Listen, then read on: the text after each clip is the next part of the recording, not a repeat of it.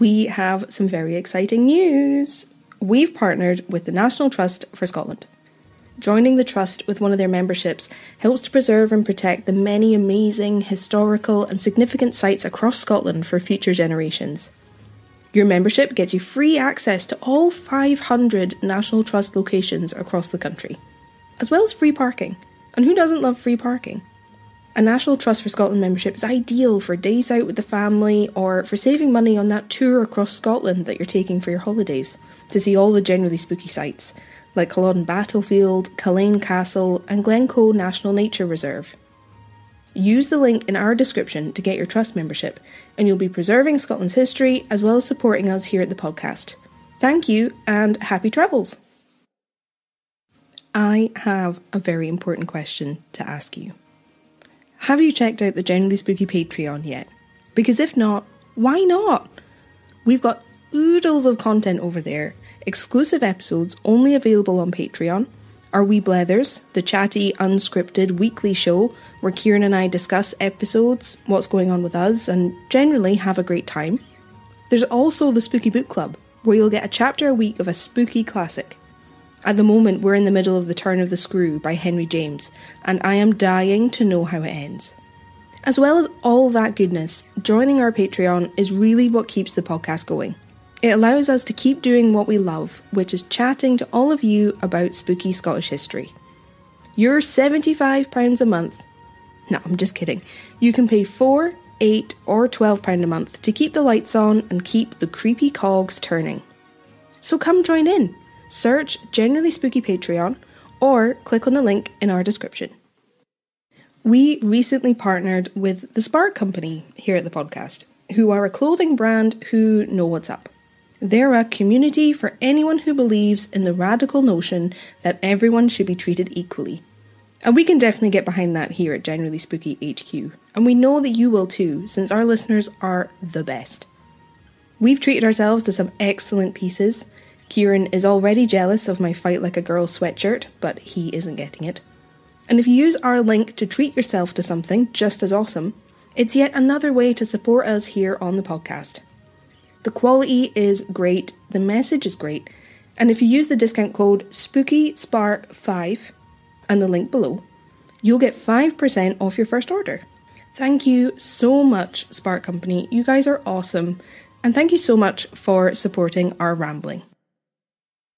Hello again. Hello, everybody.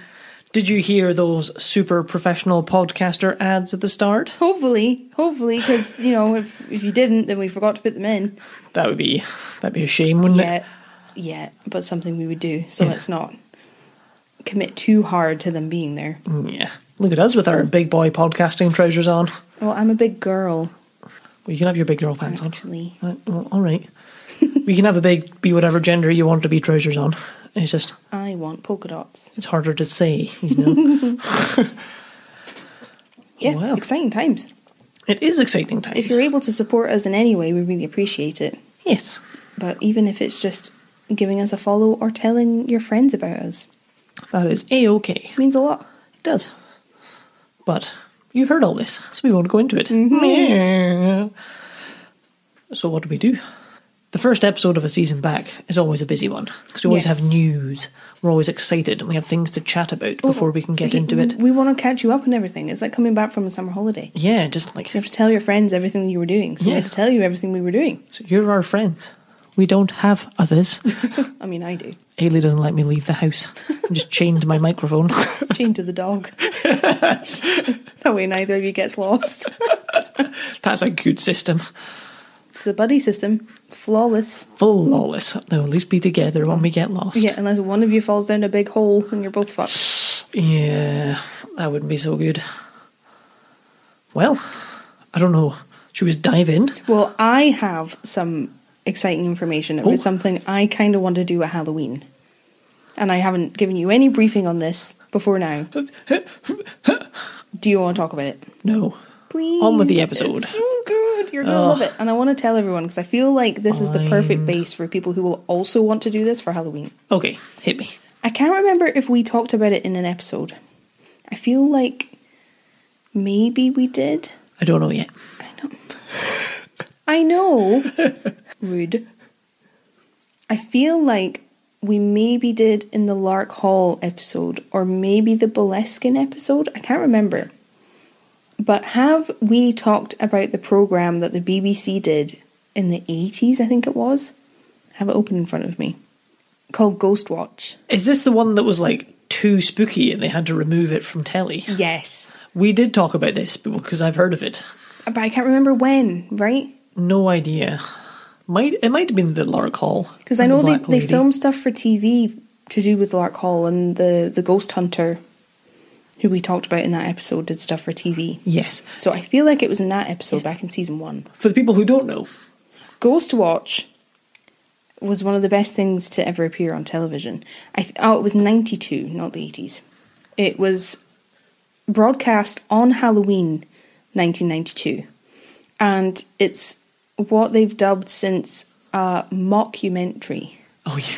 So it was a fake documentary they did all about this haunted house. Mm-hmm. And Michael Parkinson was in it. Amazing. He was the presenter of this show that didn't really exist called Ghost Watch. That'll mean more if you're British. Yeah. Didn't even think of that because he's just such a household name. I didn't even consider people might not know who he is. So, he was a presenter who did lots of interviews. He's very famous. So him being the presenter of this fake show gave it more weight. Yes. And it was all about this team who went into this haunted house to investigate the haunting. And all this stuff was happening in the house. It was really scary. And then stuff started happening in the TV studio where they were filming live. And it was, people lost their minds. They thought it was really, really scary. They're releasing the Blu-ray this Halloween. Oh, well, obviously we're going to watch that. So I thought we could do that kind of to celebrate the season ending. Yeah. Because the season ends on the 28th of October, my birthday. And then Just Halloween's a couple days after. So I thought we could try and buy it. Because I think you can pre-order. Yeah. Because it's the 30th anniversary this year. Ah. So they're releasing it. They released the DVD for the 10th anniversary. Oh, yeah. That makes sense. Now, it's released on Halloween in the UK. And I think it's October 25th in the US, from what I can see. So if you're in the US and you're interested, it is going to be available. Ooh. But I reckon you could maybe get it digitally or whatever. That would be fun. So I wondered about watching that. We should absolutely do that. For Halloween. It sounds like a Paranormal Activity, but before the movies. Yeah, it's very that. The Paranormal Activity movies. Yes. It's kind of found footagey, but kind of modern ghost hunting show. But the 90s BBC. But fiction. Sounds superb. It's been really controversial because it had such an impact at the time. I love everything about it. I've never watched the full show. I would really like to do it. I bet it's well shit, and I'm down for it. I think it's going to be amazing. Well, I think it'll be amazing, but because it'll be really bad, I'm excited. Well, that's fun. And when I found out about that, I was looking into it, and The Last Leg, the show? Yep. Again, if in the UK you'll know this, it's a comedy panel show. Very, very funny. They were talking about Ghost Watch last year, I think. And I didn't realise, but they were talking about the show and they were kind of taking the piss, and they did a fake seance like there is in the Ghost Watch show. Nice. And then either the producers have set it up or it genuinely happens. One of the lights explodes, which is what happens in Ghost Watch. Oh, no shit. In the studio. And it happens on The Last Leg, and they don't know what to do. You can tell none of them expected it because the presenters are just shitting themselves. I'll see if I can. I've got the clip here. If I can share it and post it, I will. But if not, I think the video here on YouTube is called "Is the Last Leg Studio Haunted?" Nice. And the light explodes. I just thought it would be fun, so I wanted to talk about it and tell you if you're listening, because you might be interested. Yes, in doing this with me. Would be super fun. Ooh, exciting! Yeah. Well, that is a fun bit of news, right? But that's all the news I have. Sounds fine to me. I have no news. I'm newsless. Just a nuisance. You're not wrong. So yes, we have 2 months, people, to get ready to watch Ghost Watch en masse. I'm down for that. Well, shall we roll some music and dive into today's episode? Yeah, I'm pumped. Let's do it. Let's do it.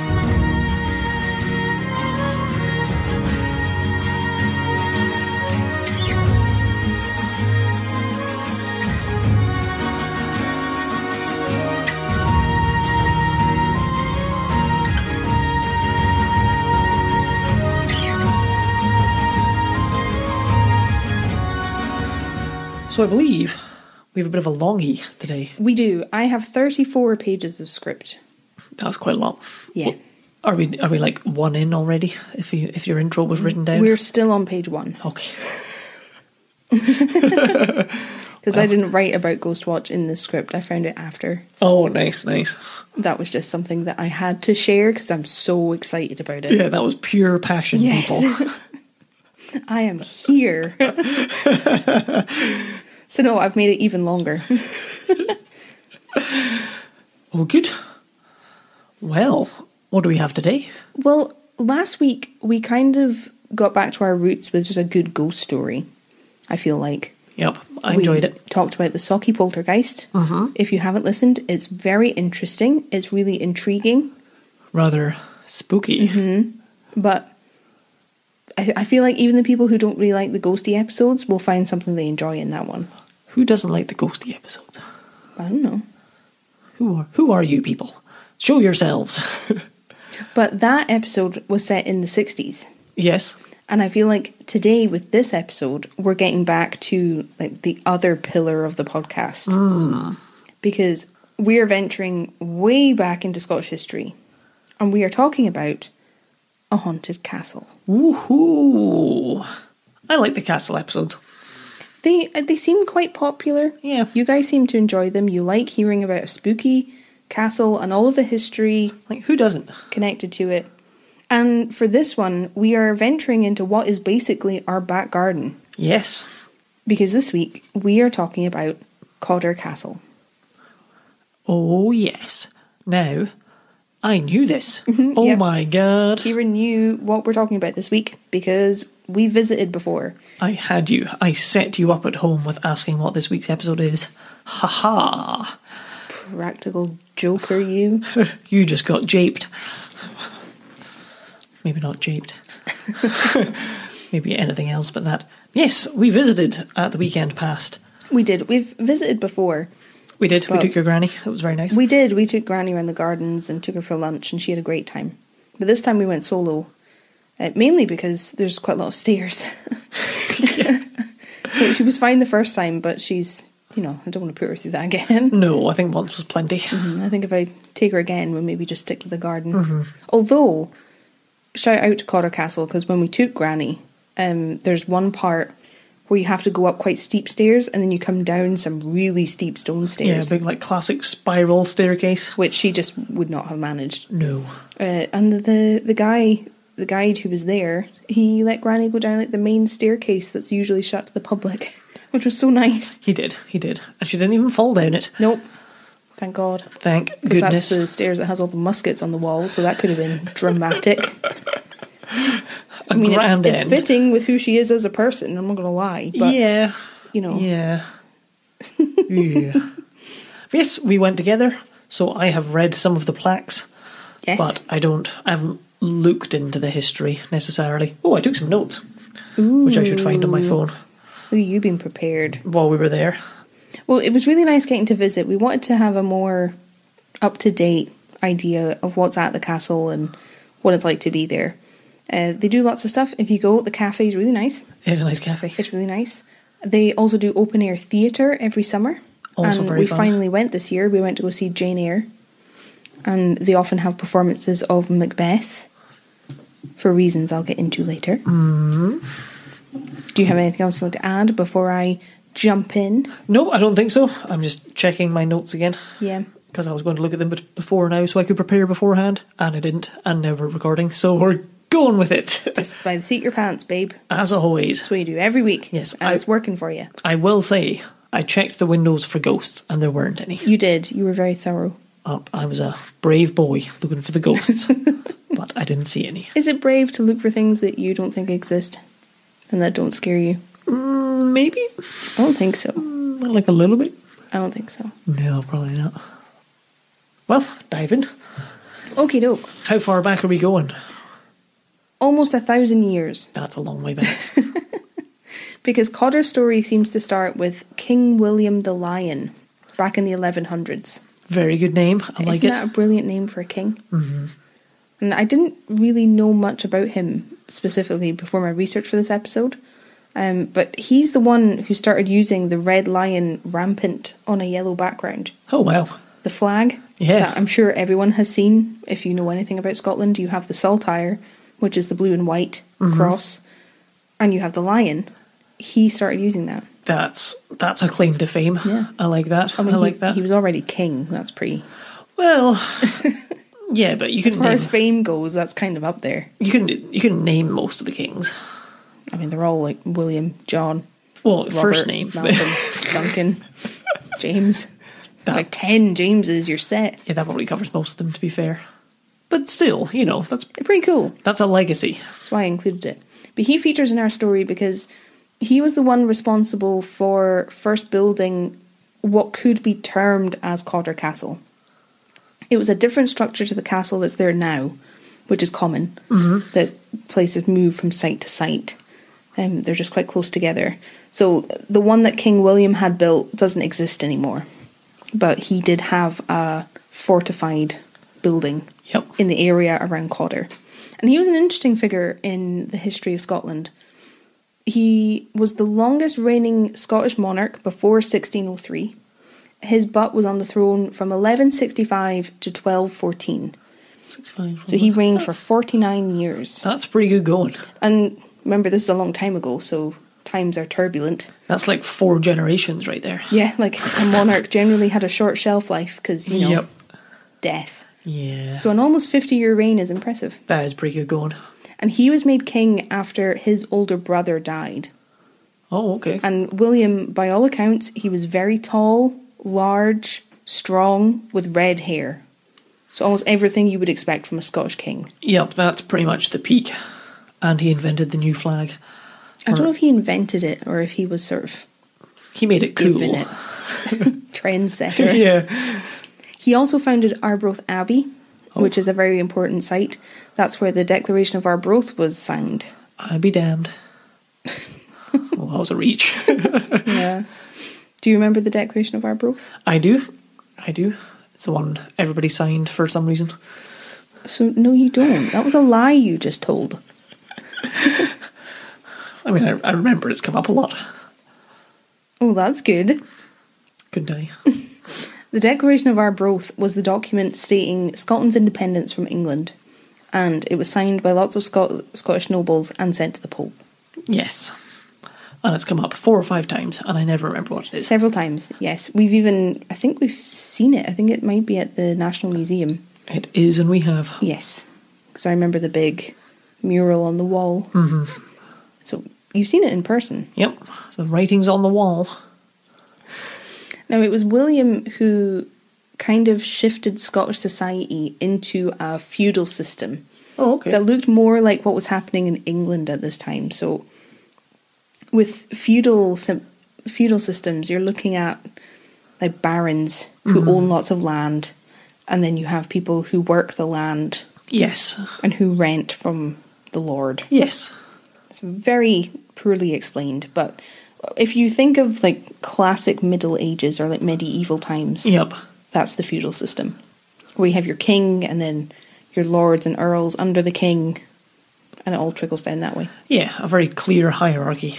There's a reason that William wanted to shift to this kind of feudal system, because it's great for kings and queens, but we're talking about kings just now, because it solidifies their authority. Yes. Because they have control of the earls and the barons and what have you, the dukes, viscount, whatever the fuck.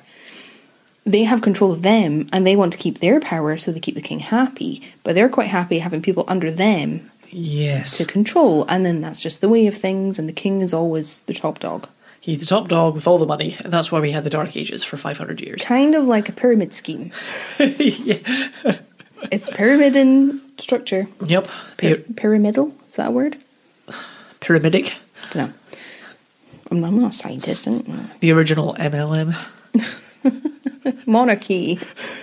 The MLM. The multi-level monarchy scheme. I think the thing with MLMs is they're always adamant that they're not pyramid schemes, and that's why they don't get shut down, even though they totally are. They definitely are. Anyway, the reason William did it, it solidified his authority, which he really needed, because he didn't have a lot of control in the north before this. Yes. We've talked before that Caithness in the north of Scotland had always been more independent. Yep. And from what I can see, this is one of the reasons that William had a castle built around Cawdor. Just to keep things in check. Yeah, to kind of bring people to heal a bit more, and just he wanted to be king in the north. Yep. Which he wasn't treated as such before. Yes. That makes sense. And the reason for the site that he had for the castle, which I couldn't exactly find. I think there might be ruins or like remains, but there's no evidence of the building properly. Where he had his one. Yeah. Yep. The reason that he built it where he did was because he wanted to control the River Nairn, which was important because it led to the sea.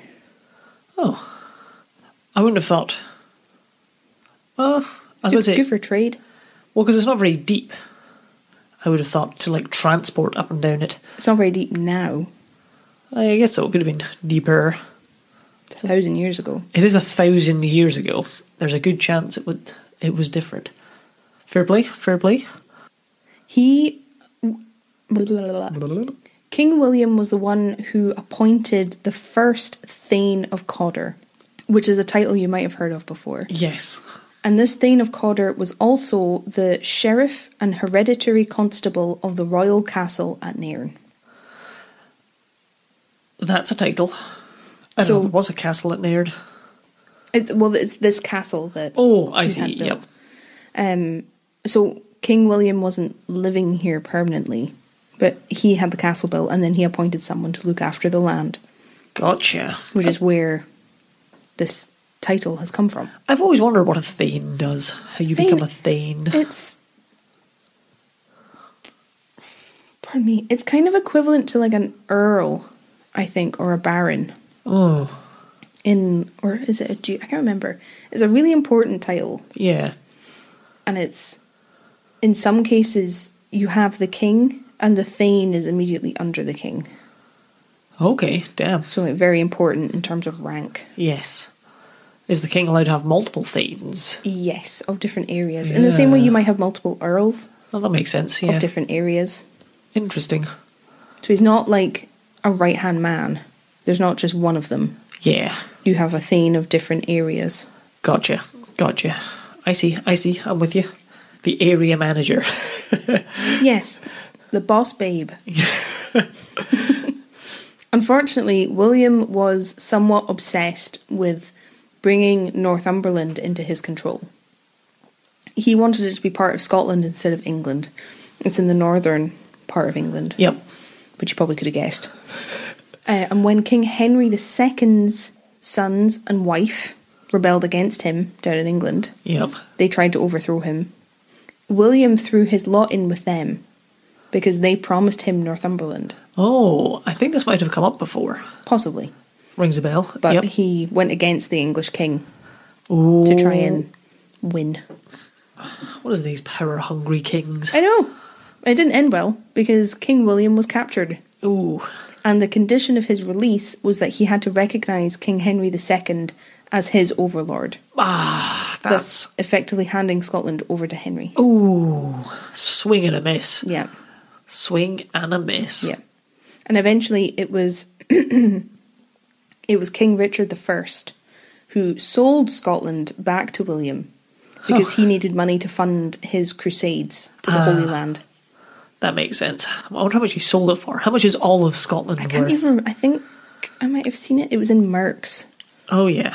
But I can't remember. Because this is already a long tangent. Yeah, I just thought it was interesting. It is interesting. So, okay, like, we captured you. This is ours. We'll sell it back to you, however. Okay, I'll just put everybody's taxes up. Sweet. Yeah. It was basically sort of part of the system because Henry had been the overlord. I think they were basically selling the title of king back to William. Yeah. which is strange. It's strange, isn't it? But we're jumping to the 1300s now. Whoop. We're leaving King William the Lion in the 1100s. Oh, bend those knees on landing, everybody. Yep, don't hurt yourself. Don't hurt yourself on impact. Stretch. It's important. Yep. Stop sitting like a shrimp. Land on the balls of your feet. Because I know if you're sitting listening to this, the way that I sit and listen to things, you're sitting like a shrimp. Yeah. Straighten that back. Roll that shoulder. Ooh. Do it. 1300s. Yes. The only thing I could find on the very first Thane of Cawdor, which is a pretty famous title, I'll get into it later, but his name was Donald. And really, the only thing that we know about him is that he signed a document in 1295. But it shows that he existed. Yep. But there's not really anything else to say about him. Yeah. That's so weird, isn't it? That's all it takes to be recognised through history. Yeah, you were there. You signed. Have your name on a piece of paperwork that doesn't get stolen or burnt or washed away. I've been thinking lately, because I don't want to sound big-headed or anything, but the podcast is getting quite a lot of listens. More of you are finding your way here, and it's lovely. But I've been thinking about how, like, this is a record of our existence. That's true. Because we're recording ourselves as we are now. Yeah. And who knows how long this will be up. Apologies for that. If you're listening 50 years from now, say hello to the overlords. Yeah, like, blink your comment. Please tell Skynet we were sorry, or something. This is why Skynet was able to take over. Yeah. The second Thane is a smidge more interesting than the first, because he was granted his title and the right to it, the right to give it to his sons to pass it on, by Robert the Bruce himself. That's pretty cool. And what I didn't know, which I thought was interesting, is that the Thane, the second Thane was called William, he had to pay for the privilege of his title. Oh, yeah? He had to pay a yearly fee to be the Thane. And I didn't think that would happen. I thought your title was yours. Yeah. But he had to pay King Robert a yearly fee to be the Thane. Wow. Like a really old version of a subscription service. Yeah. It doesn't entirely surprise me, but it is new information. But you know, it seems like separate to being taxed. Yeah. When you can sell the king back his kingship. Yeah, I suppose you can sell anything really if someone wants it. But he was granted his title by Robert the Bruce in 1310. Very nice. Do you think he paid it and went, it ain't nothing but a Thane? You're on a roll today, boy. Thank you. I'm in a good mood. It's the Pepsi Max. Small caffeinated fizzy beverage. Now, at this time, the castle as we know it still didn't exist. The family, the Cawdor family, not Cawdor, Cawdor, Calder, had a different castle at a place called Old Cawdor, which is about a mile away from where Cawdor Castle is now. That is a better place to seat the Calder family. Yes. In Calder. Yes. I like it. But Cawdor Castle, as we know it, was built around 1380. Oh, wow. And it was originally commissioned by the third Thane. Okay. I'm going to try and keep you right with which Thane is which, because it's tricky. It's the same as the House of Dun and the Culzean Castle episodes, you know, where there's just loads of them. Yes. I remember we had to talk about all the Erskines. So many Erskines. This is a similar thing. Yes. So it took me so long to put this together, because I just kept getting lost. But yeah, it seems like it was Thane number 3 who had the castle built. That's very cool. I wrote down something. See, that's the thing with the notes I've taken. I don't know if you're going to get to them. So I don't want to jump your point. But did the castle get settled where a donkey lay down? We are going to talk about that towards the end of the episode. Never mind. Then we shall get to that. We will later. get to it. Hold on to your asses. I'm sorry. It. I'm so sorry. I get it. I can't help myself. It's like a condition. Yeah, please sponsor a poor Kieran today. With your help, we can sedate him so he doesn't hurt himself or others. Get him a big bed we can belt him to. We can strap him to the dog and they can both run away together. Now, it's 1454. And a document is drawn up at this time which grants William Cawdor, so the name is Cawdor at this time. The name Cawdor didn't come up until like the 1800s. Yep. It had always been Cawdor before then. William Cawdor, the 6th Thane, was given the right by the king to fortify his castle. Oh, yes. So he had to apply for permission to do this from the king. And on our visit to Cawdor that we took just a few days ago, there's an artefact there from the 1400s. Oh, yeah? That we saw. And I'm wondering if you can remember or guess what I'm talking about. I need like 20 questions to narrow it down. Is it inside the castle? Yes. I have no idea. No idea at all. Oh, is it the speech that's on the tapestry? No, but that's a good guess. I won't keep guessing. We'll be here all night. It is the Iron Yett, which is an iron gate that's at the entrance to the dungeon room of the castle now. It's a big black iron grid gate. This was actually taken from another castle nearby. Oh, yeah? It was taken from a place called Lochinvar Castle. Oh, yep. The Thane of Cawdor was, or actually before I even get to that, there's a couple of different versions. Some people say that it's the gate at the entrance to the castle at the drawbridge. Yeah. Is the one that's taken from Lochinvar. Other reports, including the castle itself, the guidebook, say that it's the gate that leads into the dungeon room. That seems more likely because it was inside, it would last longer. Yeah. So I don't know. I've read both. I think it's the dungeon one because that's what Cawdor Castle have said. It's cooler too. But the Thane of Cawdor was ordered to take this yett from Lochinvar Castle by King James II. It was a very important job. He had to take it as they were dismantling this castle. Pretty cool. But you aren't going to find out more about that until later in the season. In the season? Ooh. Oh, stay tuned. Or scroll down if it's already released. True. I thought I'd give you a little teaser there. I like that. I initially thought it strange that you had to apply for permission to fortify your castle, but I suppose it makes sense because it could be an act of war. Well, yeah, if you're getting ready to attack the king, to make yourself king, that would be an issue. Yeah, so... Yeah, he had to apply for permission. That makes sense. Which he was given. And they got it? Yes. Now we're going to talk about William the 7th Thane. Powering along? I like it. I'm trying to power along, but, I mean, there's a lot. There's a lot to get through. William the 7th Thane was an interesting character. He married very well a woman called Margaret Sutherland, and she was from a very well-connected family over towards Dornoch and places, I think. Very nice. I have to assume Thanes 3, 4 and 5 weren't very interesting characters. No, there's not a lot about them, really. There's various kind of political bits, but I'm trying to just stick to the fun parts. Otherwise, we could be here for days. Yes. You can go to the castle for all the information you can. I bought the brochure, the guidebook, and there's quite a lot in there. Yep. So feel free. But he married Margaret Sutherland, and she was part of a very well-connected family. So her family were very wealthy, but through marriage, her family were connected to other powerful families.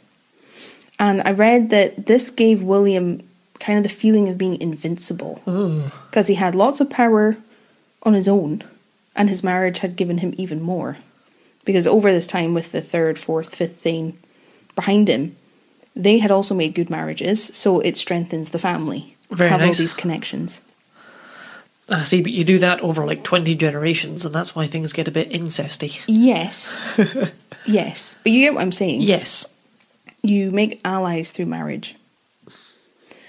William didn't really get on with one of his neighbours, which, it would be a fairly normal thing. Not everyone gets on with their neighbours. But the problem with William's feud is that it was with the Baron of Kilrock. Ooh. Now, I'm going to check my pronunciation. Kilrock. It's a bit spicier for you. Yeah, I said it right. Oh, I said it right. Kilrock, but it's spelled Kilravok. Now, Kieran, you will have seen road signs for Kilrock Castle. I have indeed. We've driven past them because it's not far from here. I thought it said Kilvarrock though, but... Yes, but that's why I checked it's pronounced Kilrock. And William's feud was with a man called Hugh Rose, who was the Baron of Kilrock. Very nice. Which I think I just said, I'm not sure. Yes. Really, you can't swing a cat without hitting a castle where we are right There now. are a lot of castles around here in various states of disrepair. And the two men were at odds with each other, and William, the Thane of Cawdor, we'll say Cawdor just now, actually imprisoned Hugh's son for a time. Bold. His eldest son. Ooh, you can't be doing that. And everyone knows that an eldest son is a baron's most valuable asset. Yep, obviously. Now, in the end, the whole thing was only resolved because William was ordered to release Hugh's son. And it's unclear what he imprisoned him for. He was issued with a royal warrant, William was, that demanded he release the boy. Go on, give him back. Oh, I don't want to hear it. Give him back. It's his son. So, that's some bad feeling between neighbours. Yeah, that's not great. And this wasn't even the only time that William was in trouble. Oh, no. It's not even the worst thing he ever did. Oh, no. In 1492, Yep. King James IV was in Inverness. Oh. Which is a strange thought. It is a strange thought, isn't it? Now, he's the King James who married Margaret Tudor, who was Henry VIII's older sister. Yes. And this is the seed that made it possible for James VI to become King of England. Yep. Ailey's favourite person. He comes up a lot. But do you see? I'm with you. It's all Because this coming King together. James is his grandfather. Yes. And this is the King James who died at the Battle of Flodden. Yes. Now, I didn't know this, but when they found his body on the battlefield at Flodden, he had been hit and shot with an arrow in his lower jaw. Oh. And that didn't kill him. Oh. Someone literally shot him in the face. That knocked him off his feet, and then they just had at him. Oh. That's a bit of a way to go, isn't Can you it? believe that? Yeek. Oh, I had to tell you, because I was just like, well. Ugh. But that's not really important. In our story, James IV is still alive and in Inverness. He hasn't died yet. He's in Inverness to hold court as a judge. And William is the one being tried and sentenced. Ooh. What for? The 7th Thane of Cawdor, our William. Our Bill. His son, so the 8th Thane. Yep. And 5 other men were all on trial for murder. They were tried for killing several men. What did they do? So you don't seem very surprised. I thought this was going to be like... What? I mean, I'm more surprised that they're being tried. Okay, It's just fair. rich people killing people and everyone going, oh, man. And then life moves on. If only we could have stopped it. Yeah. Well, they were on trial for killing Patrick Wiseman, Duncan McAngus, William Blacklaw and John Reed. I think Duncan McAngus is the most Scottish name I've ever Well, heard. the way it's written down is M, Angus, but I can't say Mangus. So I'm assuming it's McAngus. You have to assume so. In the documents that have survived from the time and from this trial, the wording is that they were actually charged with slaughter. Ooh. And I was going to say, I even have this in my notes, that initially I was going to write that, it's not very becoming of a Thane to be accused of slaughtering people, but as we've discussed here at length, people with castles often behave badly. Yeah. So you're probably right to not be surprised at this point. We're in our 4th season. It's almost like owning a castle doesn't make you a good person. Right? Isn't it weird? That's weird, that is. It seemed that the men who were murdered in revenge for stealing the Thane's cattle. I was wondering if there'd be sheep rustling or some such involved. Yeah, that was the reason. Stealing cattle. So they stole cattle and then got murdered for it. Yeah, because that's fair. I mean, I assume they're probably going to get off with it, so it probably will be decided it's fair. To be fair, certainly in England, I think there were over... I don't know if it's the same for Scotland. I'm not trying to just have a dig. I just don't know the facts for Scotland. But I think in England there were over 200 offences that you could be executed for. Yeah.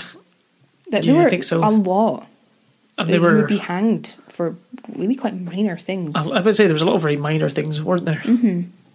But I'm only saying England specific because I don't know if Scottish law was the same. I assume it was the same. But as you expected, on every count, the Thane was pardoned by the king himself. Oh, I have it. Here we go. I've answered my own question from earlier. Being a Thane is kind of on par with being a baron. Okay. So I did write it down just later. Couldn't recall it to head. So yeah, you're in the service of the king. It's going to look pretty bad if the king sentences you to death. Yeah, and he'll be there going like, if I kill you and your sons, who's going to pay me? Well, it was his one son. Oh, one of his sons. Yes. Even still. Even so, yeah, it's going to cause problems. And then you'll have a lot of other sons and daughters who are probably quite pissed off that you killed their dad. That, and I imagine the king would just be looking at him like, oh, well, they did steal from you, so I guess fair. Fair. Fair's fair. Yeah. Now, I can't speak to the other men who were on trial.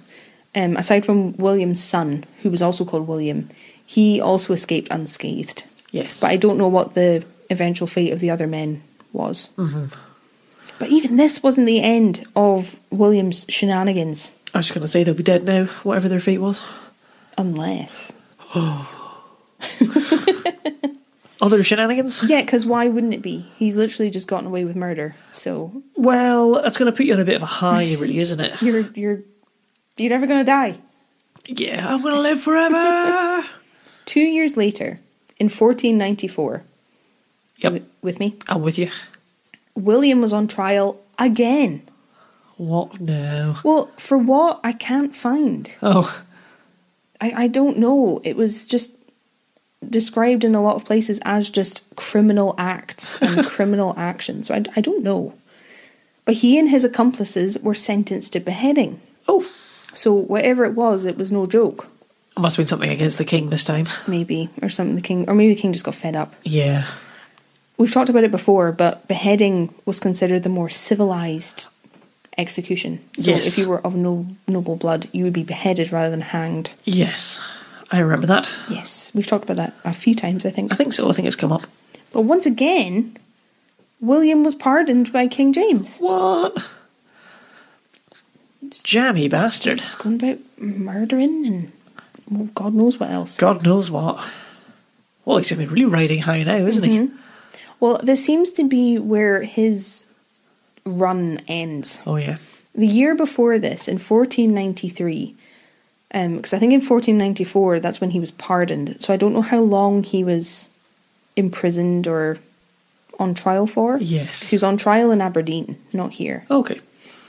The year before, in 1493, William had actually given up his title and the estates to his son, John. Oh, okay. Not just give them up, generally. No, he'd given them up to his son. But John wasn't his eldest son. Oh. Because remember I talked about William before, Yep. who was his eldest. William, his eldest son, gave up becoming Thane of Cawdor in favour of joining the church. Oh. There were reports that he was, quote, lame and weak of body, unquote. But I wonder if it's the result of a guilty conscience. Maybe. Or some kind of under-the-table dealie, be like, well, I'll let you live, but you can't be Thane. Yeah. That does seem more likely. And William giving up his titles like that. And if you slaughter someone, you're going to need some resolve to just carry on day by day. Yeast. Yeah. So he had given up everything to his second son. Second son. So he was just enjoying his retirement, getting up to nefarious acts. Yeah, it's confusing. I don't know if he did that so that Cawdor could run without him while he was going through all of this. Yeah, I'm really not sure. I couldn't find an exact reason. But William also tried, so he's the seventh Thane who we've been talking about, William. Yep. He also tried to mend things with the roses at Kilrock. Oh. Because he had locked up his son, the Baron's son. Because he organised for John, the new Thane, to marry a woman called Isabella Rose. Ooh, tactical. Who is from Kilrock, and I think was the sister of the boy that William had locked up. She was the daughter of the Baron of Kilrock. I wonder if he went to the wedding. The son who was locked up. Either you would avoid the whole thing, or you'd go and have a wild one. Yeah. Do it on their dollar. Now, I don't know if I said already, but the Baron of Kilrock was called Hugh. Yes. Hugh Rose. Because I wanted to make a joke about huge roses and decided not to. Okay, so I have said that. Yep. So John's married Isabella, Hugh's daughter. This is going to be important. Oh, okay. That's why I want to make sure that I'd said it. I can't imagine having a multi-generational family feud. Surprisingly common in Scotland. Yeah. I think that's why the clan system collapsed. Just all killing each other. It's like that bit in The Simpsons with Groundskeeper Willie. Yeah. Scots ruining Scotland. Yeah, hate everybody. And the Scots. Oh, those Scots ruined Scotland. Same energy. We're getting to one of the most famous and interesting stories associated with Cawdor now. Ooh. We've talked again and again on the podcast about how important lines of succession were Yes. for noble families and royal families. Yep. They needed to have things secure to make sure that property and belongings and wealth would stay in the family and no one could swoop in, like no rivals could take things. Nothing's more important than keeping it in the family. Yes. It's icky, but yes. Oh. William had given up everything to his son John, like I said. Yep. But John died while William was still living. Oh, no. John died in 1494. Oh. I can't imagine that being... Because that would be so upsetting. But then just to have the double upset of like, oh no, is this the end of the family line that we've had for 7 generations?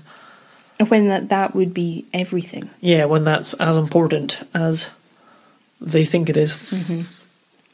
Several months after John's death, his only surviving child was born. He had 2 daughters total, but it was several months after his death that his daughter Muriel was born. Muriel Cawdor. Can you see the problem that's coming? There's no men. Yes. But without a penis, what are we going to do? I know. Shock, horror. Whatever will we do? However will we go on? How will we get by? William was still alive when Muriel was born, his granddaughter. And it seems he was in a bit of a stoosh about the whole thing. Because when John died, he did his best to try and make sure the title would go to one of his other sons. Uh-huh. But that didn't happen. He couldn't go back and change what he had decided. Oh, really? I'm not sure what prevented him from changing the plan. There was something that meant he couldn't. Bureaucracy. There was something, because he had already changed it to give it to John, he couldn't change it. Yeah. I don't know. So Muriel was William's heir. Yep, okay. Uh-huh. And set to become an extremely powerful and wealthy woman. Good. We need more of them. Balance out all the testosterone flowing around these castles. No, I know. Get rid. Get rid. Now, remember who Muriel's mother was? Thingy Rose. Yes. Isabel Rose. Her mother was Isabella Rose of Kilrock. Yep. The deaths of John and later William, he's not quite dead yet, are pretty good news for the Roses. Yep. Because that would make Muriel the new Thane upon William's death. And the Baron of Kilrock, Hugh Rose, was manoeuvring to make the most of this good fortune. I could see why he would. Getting the pieces in place for when William dies. Yeah, things looking pretty rosy for him.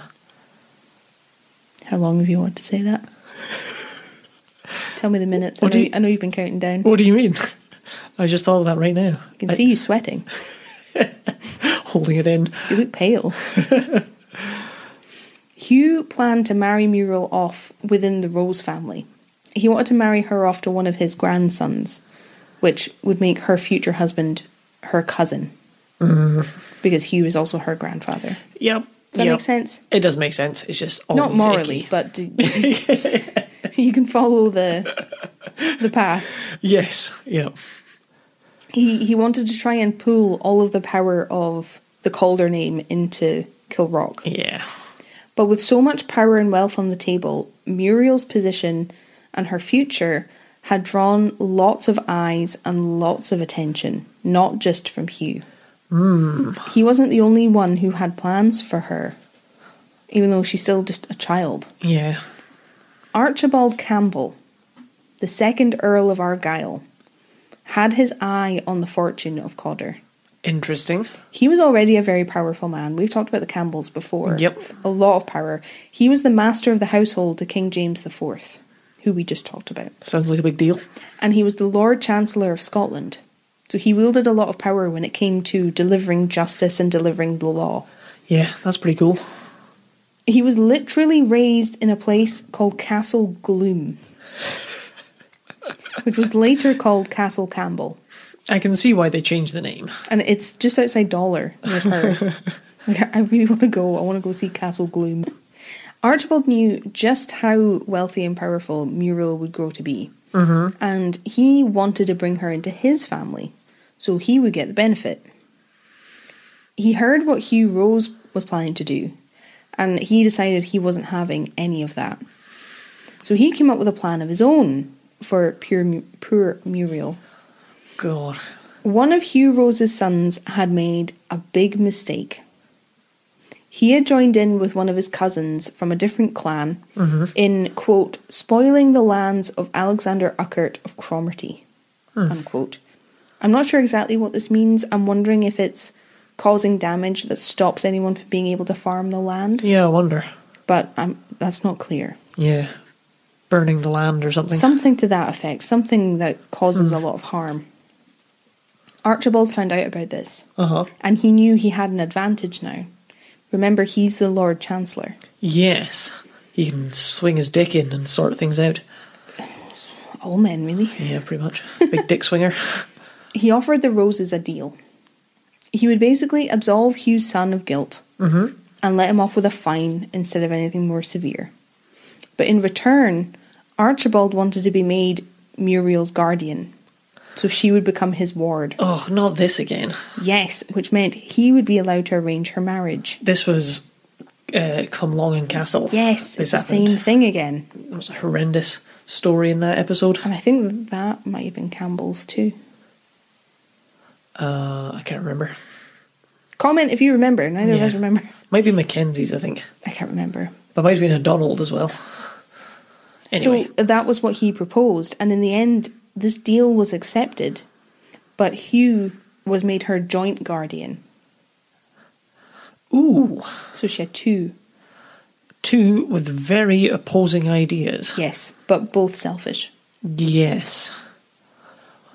Is that better or is that worse? I don't really know. Muriel was kept and raised at Cawdor Castle for the first couple of years of her life. She was tutored and kept safe. Archibald had managed to come to a friendly arrangement with Hugh about the whole thing.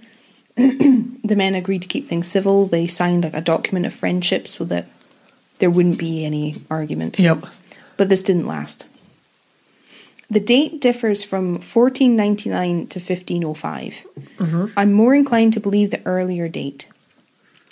But more in this episode than most. There's two versions of everything. That's really weird. It's bizarre. Yeah. Like between what the guidebook says and what the castle has and what's spread about online, it varies wildly. Strange. Anyway, Archibald raised a force of about 60 Campbell men to march on Kilrock. Now, Archibald's claim for this action, his reason, was that Muriel should be educated down south with them at Inverary Castle. Inverary is the heart of Campbell land. We talked about that in the Appin murder episode. Yes. But this wasn't his true motive, as you can probably guess. He doesn't care that much about her education. Yeah. It was basically all a ruse to try and bring her into Campbell forts. Yes. So then he could marry her off. Oh yeah, he just wants a more immediate claim over her. Yeah, and he wants the title, he wants the fortune. Yeah. No, sorry. Oh, just a friendly 60-man escort. We just thought this would be totally chill to send these 60 soldiers to collect her. Which we haven't discussed. Yeah. It's just going to happen.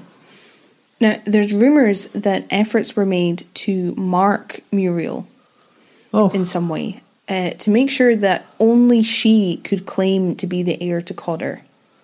Oh, okay. So no one else could just find another girl who would kind of like her and claim she was Muriel. Do the old switcheroo. Two things were done. The first rumour is that Muriel was branded with the key to Cawdor Castle. Very nice. And it was either her nurse or the Lady Kilrock, her grandmother. Did you say branded? Yes. I thought you said handed. Branded. That's much worse. That's not very nice. No. And either on her hip or her thigh. Yeah. The story is that the key was put into the fire and then it was pressed against her leg so that you couldn't deny it was her. It's for your own good. Yeah.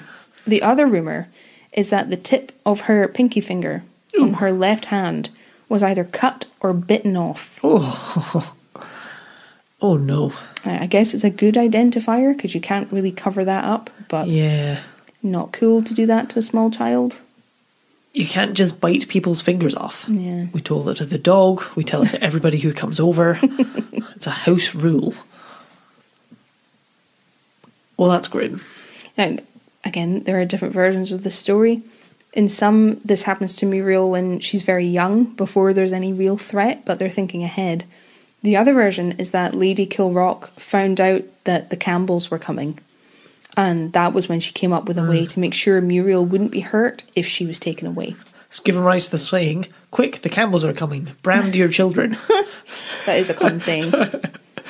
If I had a penny for every time I heard that, I'd have 1 penny. I'd be exactly where I am now. The Campbells arrived at Kilrock, led by a man called Campbell of Inverlever. I can't find out much about him. I can't even find out his first name. Mm-hmm. He's only referred to in lots of places as Campbell of Inverlever. So I'm just going to go with it. Yep. They descended on Cawdor Castle and made their claim on Muriel. And like I said, they were there under the guise of taking her to Inverary so she could receive a good education, a good southern education. But no one believed this. No. But it was equally difficult to dispute them because there were 60 men. It's not a position you want to be in. No. Their hand is being forced. There's not really much they can do, especially because it is under this excuse of getting a good education. Yeah. If they're going to be good guardians to her, they want that for her. Yeah. So it's tricky. Muriel was handed over to the Campbells, but they didn't get very far. Yep. Because Muriel's uncles, Alexander and Hugh Cawdor, so relations on the Cawdor side, brothers of her father, they pursued the Campbells with all of their men, and they actually outnumbered the Campbells. Oh, wow. They were absolutely not happy with this arrangement. They didn't want her to be taken away down to Inverary, so they decided they were going to stop whatever the Campbells had planned. I'd actually forgotten she has family. Oh, yeah? Because it's strange that her uncles didn't become her ward. Well, I guess because father's dead and her mother took her to where she was from. Yeah. And because her mother's not the Thane. Oh, and that's true, because the guy who's her ward at Cawdor Castle, Hugh, is her grandfather, isn't he? So yeah, there is that, actually. Well, I'm glad the uncle stepped in nonetheless to be like, can you not steal my niece, please? Yeah. They intercepted the Campbells at Dal Tullach, which is south of Aldern and Brodie. Okay. Not far from here at all. The opposing forces clashed in what became known as the Battle of Dal Tullach. And I read it described as a, quote, tactical Cawdor victory, unquote. Very nice. Because the Campbells were outnumbered by the Cawdors, and by all accounts the Campbells suffered way more losses. Campbell of Inverlever suffered very personal losses in this battle, because anywhere or somewhere between 6 and 8 of his sons were killed in the battle. Ooh, that's not a good feeling. And he's the reason they died. East. Which is even worse. Good luck to that guy moving forward. I'll explain. The battle is also deemed a, quote, strategic Campbell victory, unquote. Okay. Because Muriel wasn't rescued by her uncles in the end. Oh. Campbell of Inverlever lost all of his sons, but he managed to outfox the Cawdors and steal Muriel away. Did he just bail? Kind of, yeah. There are 2 different versions how he managed this. Yeah. Both are quite cartoonish. In the first, a sheaf of corn, or some kind of bundle, was made to look like Muriel. Now remember, she's still quite young. If the battle did happen in 1499, then she was only 4 or 5. And you're going to be looking at the guy in front of you with a sword. Yeah. Not the person you're coming for. You'll get them after the fact. So they bundled up some corn to make it look like a small child, and they used this as a decoy. Campbell of Inverleither ordered his sons to defend this bundle of corn as if it were really the child. Ah. When really, he had Muriel himself and escaped the battle while the Cawdors were occupied with the fighting. And Campbell's sons were killed in their attempt to keep the Cawdors away from some corn. They did a good job, I guess. Now, what's bothering me is that in this version they're talking about a sheaf of corn. But I don't think corn is a native plant to Scotland. I wondered when you said corn. But I'm not sure how the timelines match up with going to the New World and bringing back corn. It's more likely to me that it was barley or wheat. Yeah, that seems more probable. Just wanted to say that, because that's the version I read, but that bothers me, because I don't think that's quite right, but I don't have enough information. No, that seems... We can go into that tangent in the blether. Yes, which you can find over on Patreon. You can come join us there. Thank you very much. The other version of the story is a little bit different. It says that Campbell turned a camp kettle upside down. So it's like a big pot. To make it look like they were using this to protect Muriel from harm, that she was inside the kettle underneath it, because it was made of metal. Yep, hope it wasn't hot. And in this version, the same thing happened. He ordered his sons to defend the camp kettle like she was really underneath it. They're killed, only for the Cawdors to discover they've been deceived, and their niece is miles away. Blast, drat, and damn it. We've been befuddled. It's the PG version of the podcast. Campbell of Inverleither managed to make it to Inverary with Muriel. And reportedly, when asked what might have happened if Muriel had been accidentally killed during this battle, he said, "Muriel of Cawdor will never die as long as there's a red-headed lassie on the shores of Loch Awe." Bit random, very prophetic. No, it's scheming and fiendish. Oh. Doesn't matter if Muriel of Cawdor dies as long as there's a girl who looks just like her on Campbell land. Oh, I understand. Do you see it? I see it now. I missed it before, but now I see it. Ooh. And this quote is attributed to several different people across different documents, but for my story, it works here, so I'm keeping it. Sounds good. And basically proves the reason that Muriel needed to be branded in some way. Yeah. Yeah. Right? Yeah. Right? Muriel was taken to Inverary and she was raised as a Campbell. Fine. Sounds fine. They raised her as one of their own. And in 1502, which is what makes me think that this happened in 1499, not 1505. Yep. In 1502, Muriel's grandfather William died. Okay, yep. Making her officially the new Thane, when she was only about 7. I'm with you. So Archibald Campbell pretty much got exactly what he wanted. Because in 1510, when Muriel was 12, and therefore totally of marrying age, it's gross and it's wrong and I hate it, she was married to one of Archibald's sons, a man called Sir John Campbell. Well, isn't that handy? Isn't that good? At 12. At 12. Gross. Yeah. Well, that explains why there's quite a lot of portraits of Campbells in the castle. Yes, because now she was officially a Campbell. Archibald had won, he had the Cawdor name, and Cawdor is still owned and lived in by Campbells. This is where it comes from. Oh, so it's still a Campbell castle. Yes. Do you it's think... like Campbell Cawdor, or the Campbells of Cawdor specifically, because there's lots of branches of Campbells. It's a big family. There are. Huh.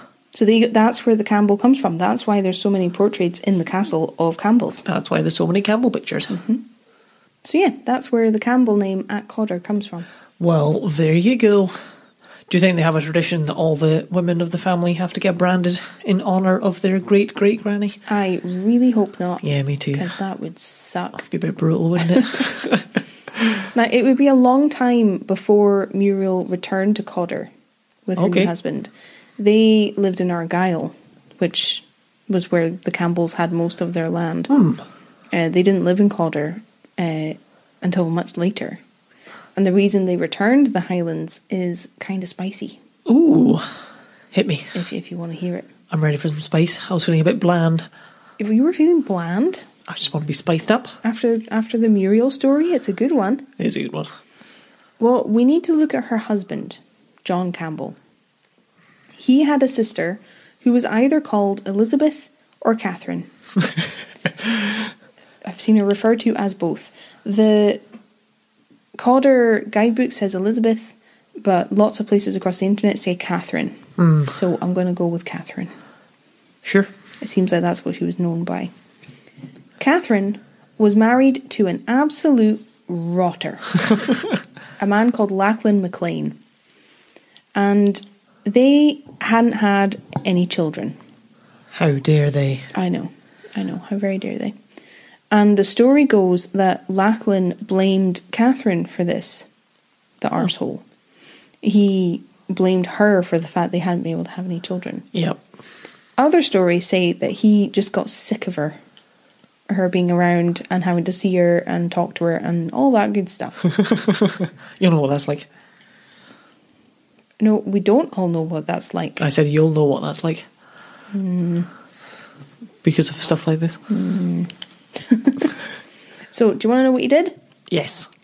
In either 1523 or 1527, I don't know which one, he chained her to a big rock.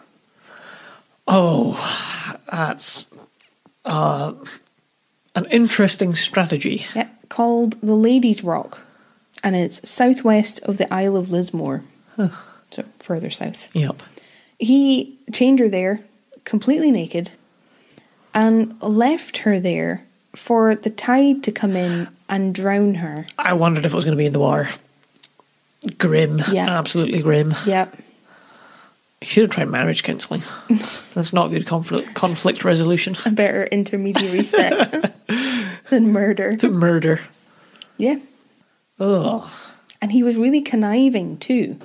He could see the rock from his home at Cawdor Castle. He checked the rock the next morning after having slept, and you have a full run of the tide or whatever. Yep. And he couldn't see Catherine on it anymore.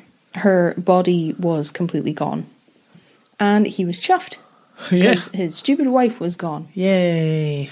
So he decided to send a letter of condolence to the Earl of Argyll at Inverary Castle. Archibald Campbell, who was the son of the Archibald Campbell we spoke about earlier. Okay. Because John Campbell wasn't the eldest son. Gotcha. So he didn't inherit the Earl title. That makes sense. You with me? Yep. The Campbells, like I said, were a really powerful family. And I read that the title Earl of Argyll was really only second to the king himself. Wow.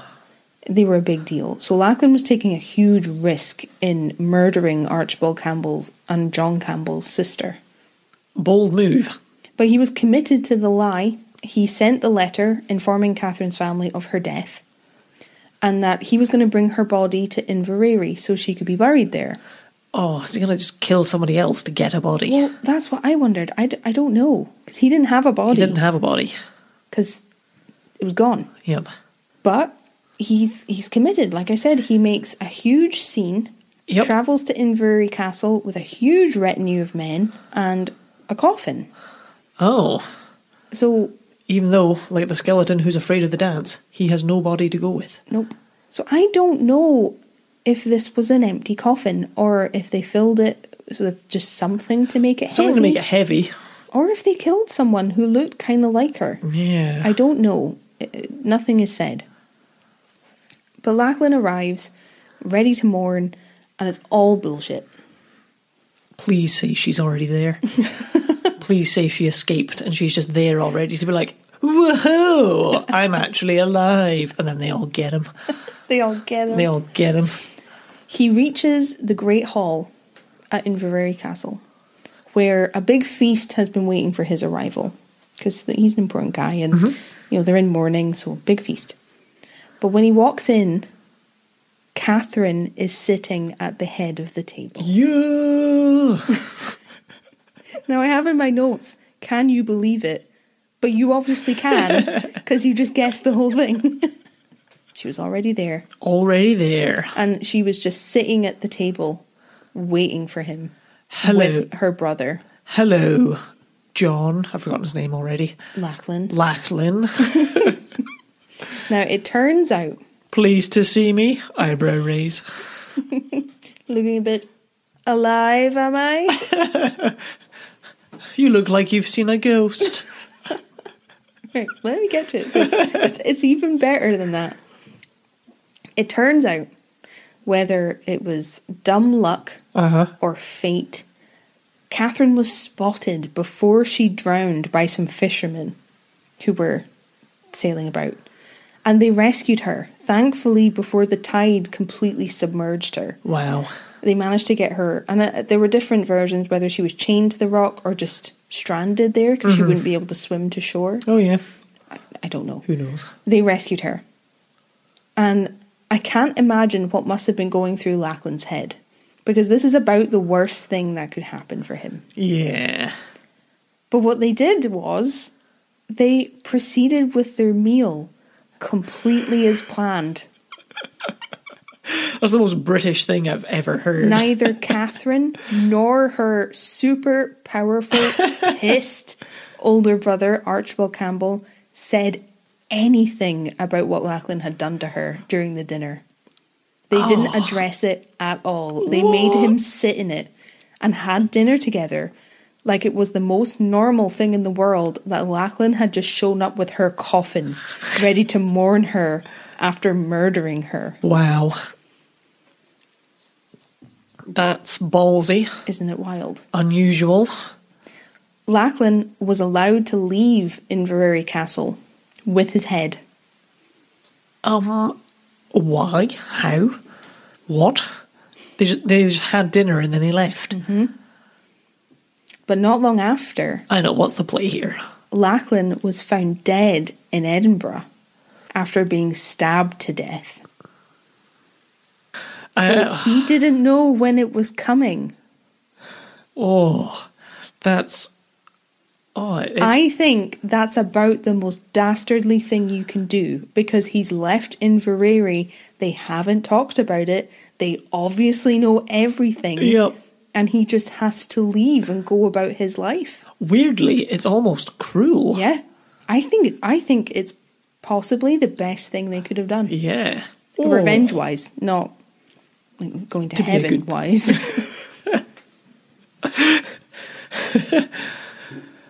Well, damn. What do you think about that? I'm just kind of stunned. Told you it was spicy.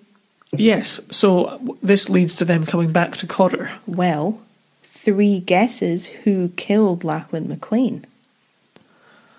I can't remember his name, so I'm out.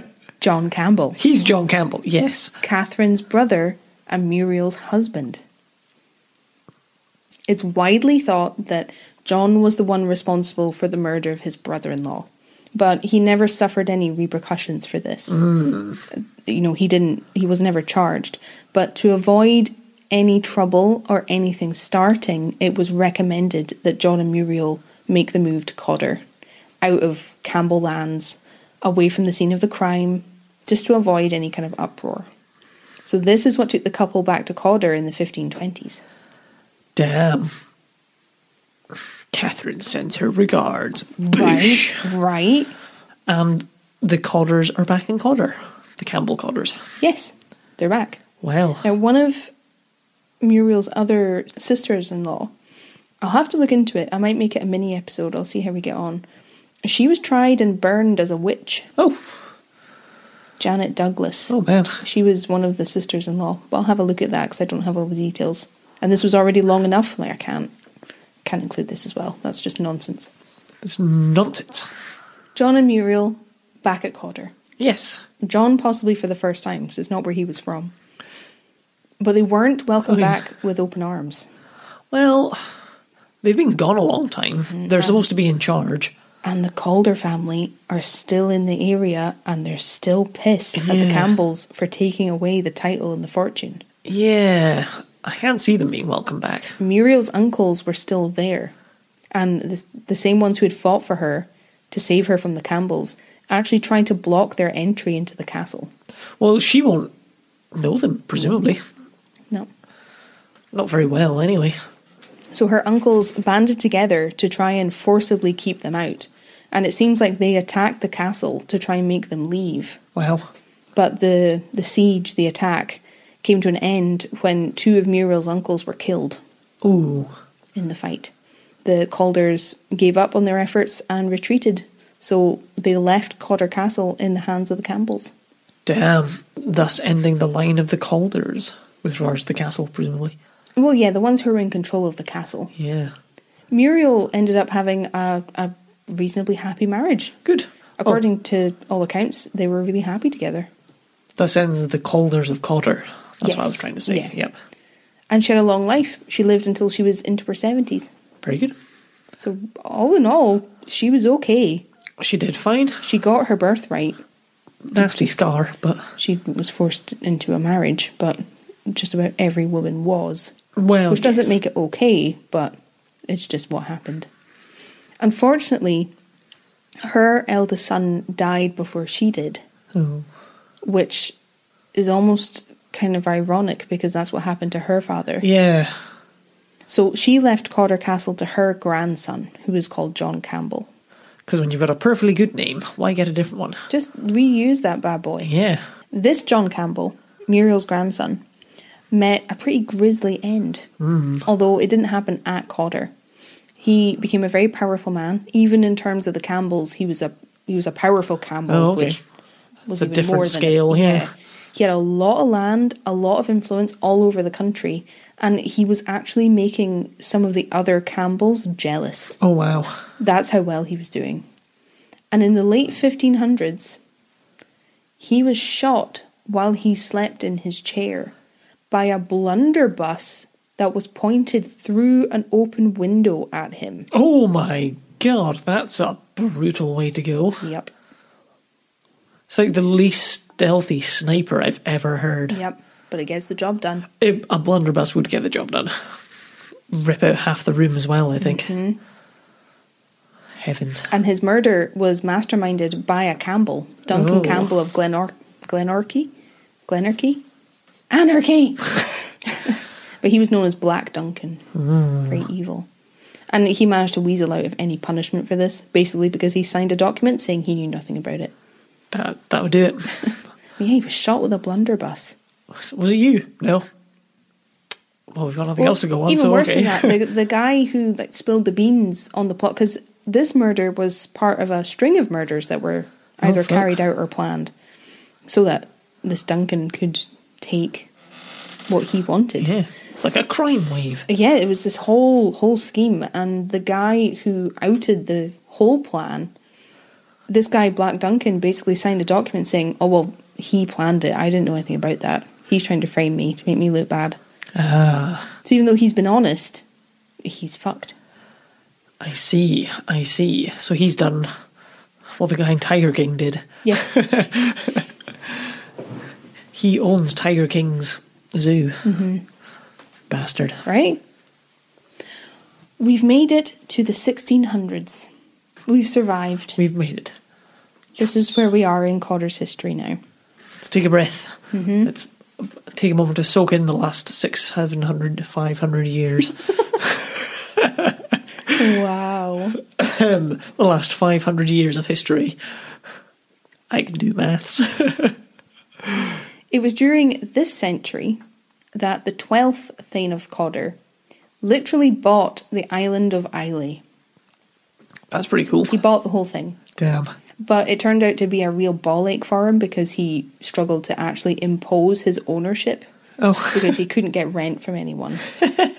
So there was a whole thing, like they had to get warships to attack the island and try to bring the islanders to heel. Damn. But he had a really hard time trying to make his money back from buying the island. Do you think that was the medieval equivalent of like buying a football club? Well, no, the King James at the time he was quite happy for the Thane of Cawdor to do this because he wanted to try and make more money from the islands. Yes. So if the Thane is getting money, he can tax him. Yep. To try and make money from these territories that he's found it hard to maintain. Well, yeah, because presumably they weren't paying him and then stopped paying the Thane. Yeah, so he was quite happy just to let him do that. So I don't even know if it was a status thing. I think he genuinely thought he would make lots of money, and all the islanders were just like, nah. Yeah, he almost got tricked into like, oh yeah, you buy the island, you make loads of rent, it'll be great. Free whiskey. Lovely. Yeah, it's like, we don't owe you shit. Like, I don't care if you own the island. I don't know you. I don't... What? So we never sold it. You can't own it. It was the same 12th Thane who had the church built in Cawdor. And as far as I know, it's the one that's still standing. It's a good church. It certainly looks old enough. Big and there's grand. a lot of really ancient looking trees in the cemetery. The 12th Thane's son, the 13th Thane... 13th Thane. Who was also called John. That's easy for you to say. Was actually certified as insane in the 1600s. Heathen Thane? Mm-hmm. Oh no. The 13th Thane is insane. That's terrible to hear that. I thought you'd like that. I did like that. Yeah, he was certified insane. I have no idea what he suffered from. I don't know what kind of illness it was that... Probably 12 generations of inbreeding. Maybe. But he was... From what I read, it seemed like he was a danger to himself. Oh, that's a shame. He wasn't able to control himself particularly well, so he couldn't be the Thane of Cawdor. Yeah. The talk of the town was that his wife was poisoning him. Oh. And that's what sent him insane. Oh my god. The guidebook from Cawdor mentions that after one of her dinner parties, 3 of her guests were found dead in their beds the following morning. It's not a good hosting move, is it? Well, it sounds like a poisoning gone wrong. Yeah. It also says this, which I have for you. On a previous occasion, one of the Cawdor Campbell ladies was poisoned by her husband's family, the Rosses of Balnagowan, assisted by the Monroes of Fowls, to a degree where she was ill for the rest of her days. Oh, wow. As a result of arsenic rat bait in the broth. Oh. Oh, no. So poisoning was pretty rife at this time because you could get away with it. Yeah. Ill to the end of your days because you've been poisoned. Permanent damage. That's mental. Well, I'm going to be keeping an eye on my soup tonight. You're not even getting soup. Is that better? The 13th Thane's son, so the insane Thane's son, yes, died of the plague. Oh man, things are not going well. But what's weirdly funny to me is that he died of the plague at Glasgow Uni. And I don't know why that's funny. I mean, I think there's a few people have woken up in the mornings at Glasgow Uni believing they have the plague. You know where you get all the warnings when you go to uni about, like, make sure you have your meningitis jab and, like, you're going to get sick from everybody because nobody looks after themselves and shared accommodation. What's the kissing one that sometimes goes around unis? Can't remember. It's like the kissing flu thing.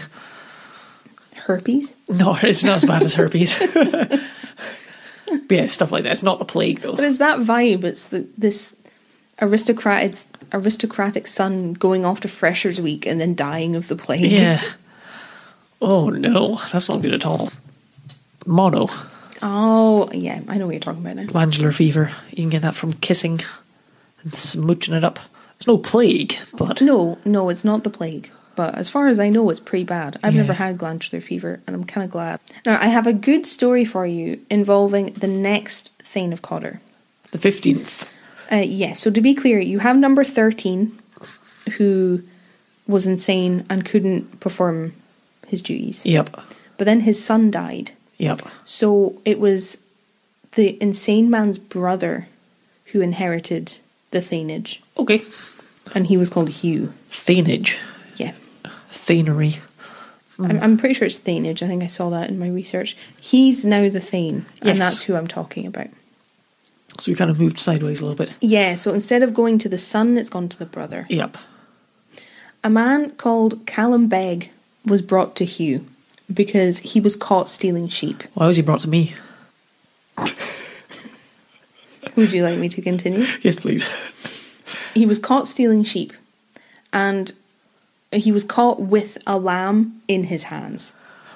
Oh. So there's not really a lot of wriggle room there. No, that's... Caught red-handed. Yeah, very much so. Naughty, naughty boy. No, naughty boy. He's not the Messiah. He's a very naughty boy. Is that a lamb? That's a cloud, mate. This is my comfort pillow. I actually took this lamb from home. This is Bilbo Baggins. Caught red-handed. He's locked away in the dungeon room of the castle. Yep. It seems, along with the lamb, because this is the proof of what he's done. Fair enough, I suppose, yeah. But Hugh quite liked Callum. Oh, yeah. It seemed like they had quite a good relationship, and he had helped him with stuff before. And he didn't really want to punish him for stealing. Not least because the sentence could be death. That's an affable gentleman right there. Proof in the pudding that if you're charming, it can get you surprisingly far. Yeah, just a wee smile on it. You caught me, eh? Can't really get away with this one. That's what it seems like. So Hugh went down to the dungeon to talk to Callum, specifically to ask him if he had a good knife. Callum told him that he did. So Hugh replied cryptically, "Then I shall bring customers for your weather." Oh, I don't know what that means. Well, luckily Callum did. Well, that's good. Once Hugh was gone, Callum took the knife to the lamb that was locked in the dungeon with him and butchered it. He knew how to do that. Yep. And after that, he threw the pieces of meat out the window of the dungeon. Yep. They all landed on the ground outside, and he started cleaning himself and the space up. So there was no evidence of what he'd done. Wouldn't you know it, that at that very moment, Hugh released his hounds into the grounds of the castle. They immediately smelled the butchered lamb, the meat, and made short work of it. As they would. Munching it down. I'm imagining him having Irish wolfhounds. Oh, yeah, nice. And I love them so much. Yep. I want one. It's funny if you imagine him with like a cockapoo. Also cute.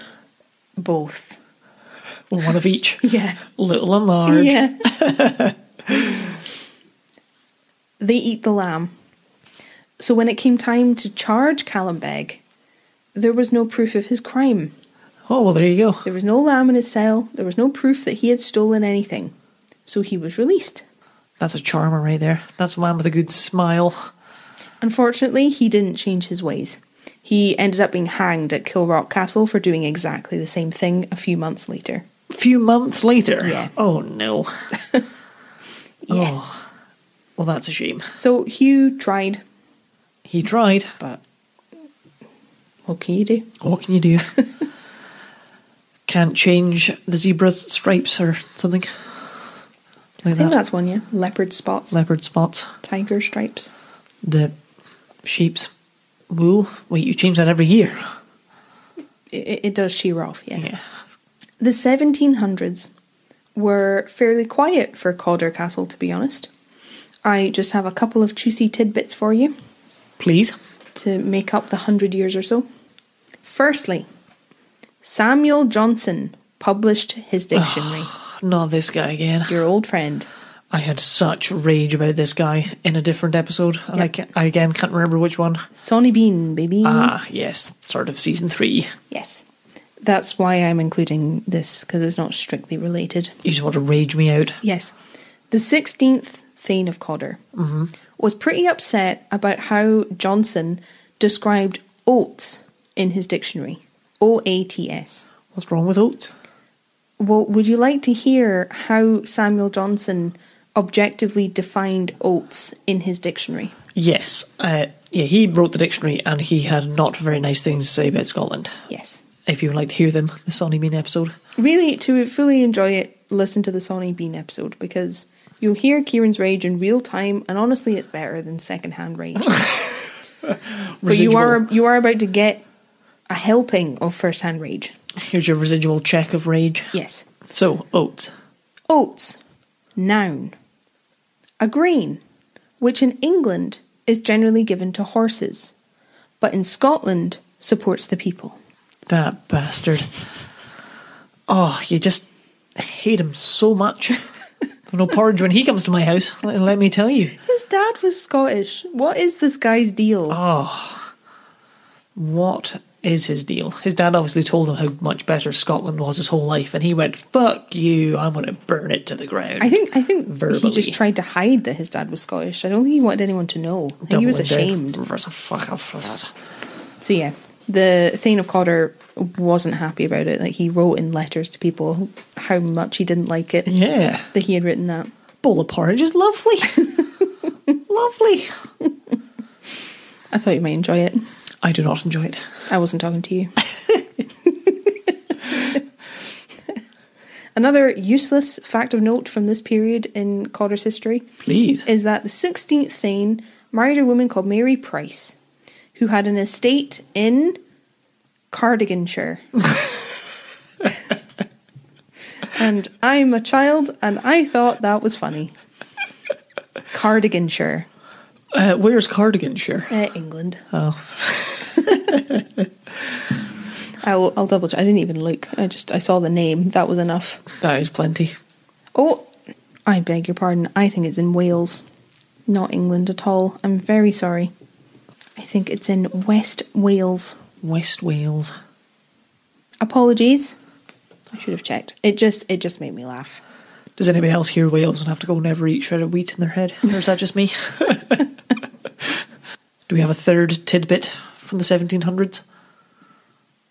No. Those are the fun bits. Yes, so Cardiganshire is in Wales. Cool. Because there's a place called Cardigan, and there's a place called Cardigan Bay. And I just find it funny. I'm sorry. I just do. It's just kind of funny. It's just funny. Well, those are two tasty little morsels of history. Yes.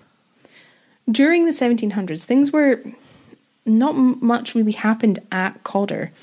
The Campbells supported King George, as far as I know, in the Jacobite risings, or against the Jacobite risings. Because remember, those are in the 1700s. Yep. And it was in 1692 that another branch of the Campbells carried out the massacre at Glencoe. Okay, yep. On the side of the crown. So that's kind of where their allegiance lies. Yes. But there really isn't much to say about the Campbell Cawdors and Culloden. I had a look across the internet, and in the guidebook it says, the only family letter to survive at the time of the Battle of Culloden is a note written by Price, the 17th Thane, as a Cambridge undergraduate, describing no more than the fireworks and student shindy in the town, in relief over the Highlanders' defeat. All else is silence. Crazy. It's even weird that there's such jubilation about it, but there would be. Because in Cambridge. Yeah, yeah. Well, because I think the fear was this image of the Highlander. Yeah, of course. The Bonnie Prince Charlie had his sights on London. He wanted to take London. As part of the propaganda machine that was running at the time. Yeah, on both sides. Yep. Because Charlie was saying they could do it, and it was his birthright.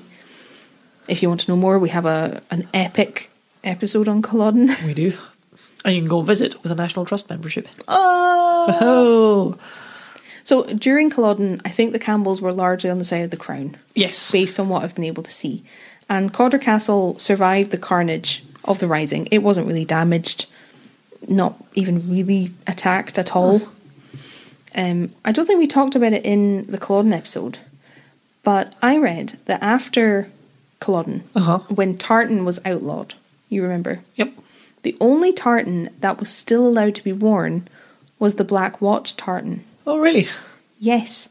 And that's the tartan worn by the Black Watch Regiment of the British Army, which was made up of lots of Campbells. That's interesting. So the only tartan that was still allowed to be worn was a Campbell tartan. Wow. A Campbell British military tartan. Yeah. Madness. Isn't it? That is.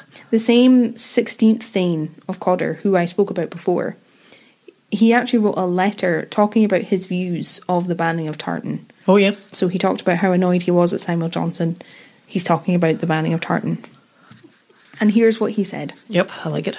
I think the quarrelling with plaid cloaks at best childish. but it's being criminal to wear a dress on one side of a river, which any man might freely put on as soon as he got on the opposite bank, and which was at the time the uniform of part of His Majesty's army, always appeared to me extremely absurd. I quite agree. Right, it's logical. It's easy for him to say because he wasn't affected by the harshest punishments that were put on Highlanders. No. He wasn't living in Cawdor at the time. He was down in England. Yeah. But he didn't agree with the banning of tartan. He thought it was just kind of pointless because you have people in the army who are wearing it. You can cross the border and it's fine. It's no big deal. So he didn't see the point. And that's fair. Very reasonable. Right? Yeah. In 1796, John Campbell, the 18th Thane of Cawdor, was made a lord. Okay. And during this time and onwards, the Campbell Cawdors had lots of connections and land and power in England. Are they still the Thane? Yes. Do you think they still pay the Thane dues? No idea. I wonder. No idea. I wonder if today they still have to pay yearly. And if it hasn't gone up, so they have to pay like 100 marks. I think it was like £8. Yeah. It was something like that. But the guidebook even says that at this time, they became more English in their manner than they were Scottish. And they were living down there. They had family down there. They married down there. They were like sitting in as peers in Parliament or the House of Lords. I was rooting for them. And so they became more English in their manner. And over the next 100 years or so, through like all the 1800s, they kind of became what you would expect of like the gentry. So the rich and the privileged families of England. They had military careers as officers, political careers with all lords and influencing politics. They made good marriages across England and Wales, which made them more wealthy. It's pretty good for the gene pool, to be fair. Yeah. Well, all of that stuff, it's why there's not really much I want to talk about, because it's what you would expect. Yeah. Which isn't a bad thing, it's not the most interesting thing to talk about. No. And it was in the 1800s that Cawdor Castle got its name. So before then it had been known as Cawdor. Oh yeah. But the name was changed by Lord John Campbell, who changed the name of everything basically overnight to Cawdor. And Cawdor is closer to the English pronunciation of Cawdor. I wondered if that was going to be a factor. Mm-hmm. But he also changed it to match what Shakespeare wrote in Macbeth. Oh. Which we'll get to in just a little bit. Yeah, because there's a lot of Cawdor stuff in the house. And I thought if you said Cawdor, like it sounds a lot more like Cawdor. Right. If you were to say it. That's my terrible posh English accent. But he changed it in the 1800s. Oh. To be more English. Or just more in fitting with how an English person speaks. Yeah. Cawdor. Would you believe it actually wasn't until the 1900s that the now Earls of Cawdor started living in the castle permanently? Really? Mm-hmm. Oh, that's so confusing. Mm-hmm. Give me a minute. Oh. So who was there? I guess just staff and things. Oh yeah, they would have people running it, they would visit. Sons and such. But they weren't living there. And yeah, like other members of the family might live there. Well, it's a long way from Cawdor to London, if that's where it's hip and happening. Mm-hmm.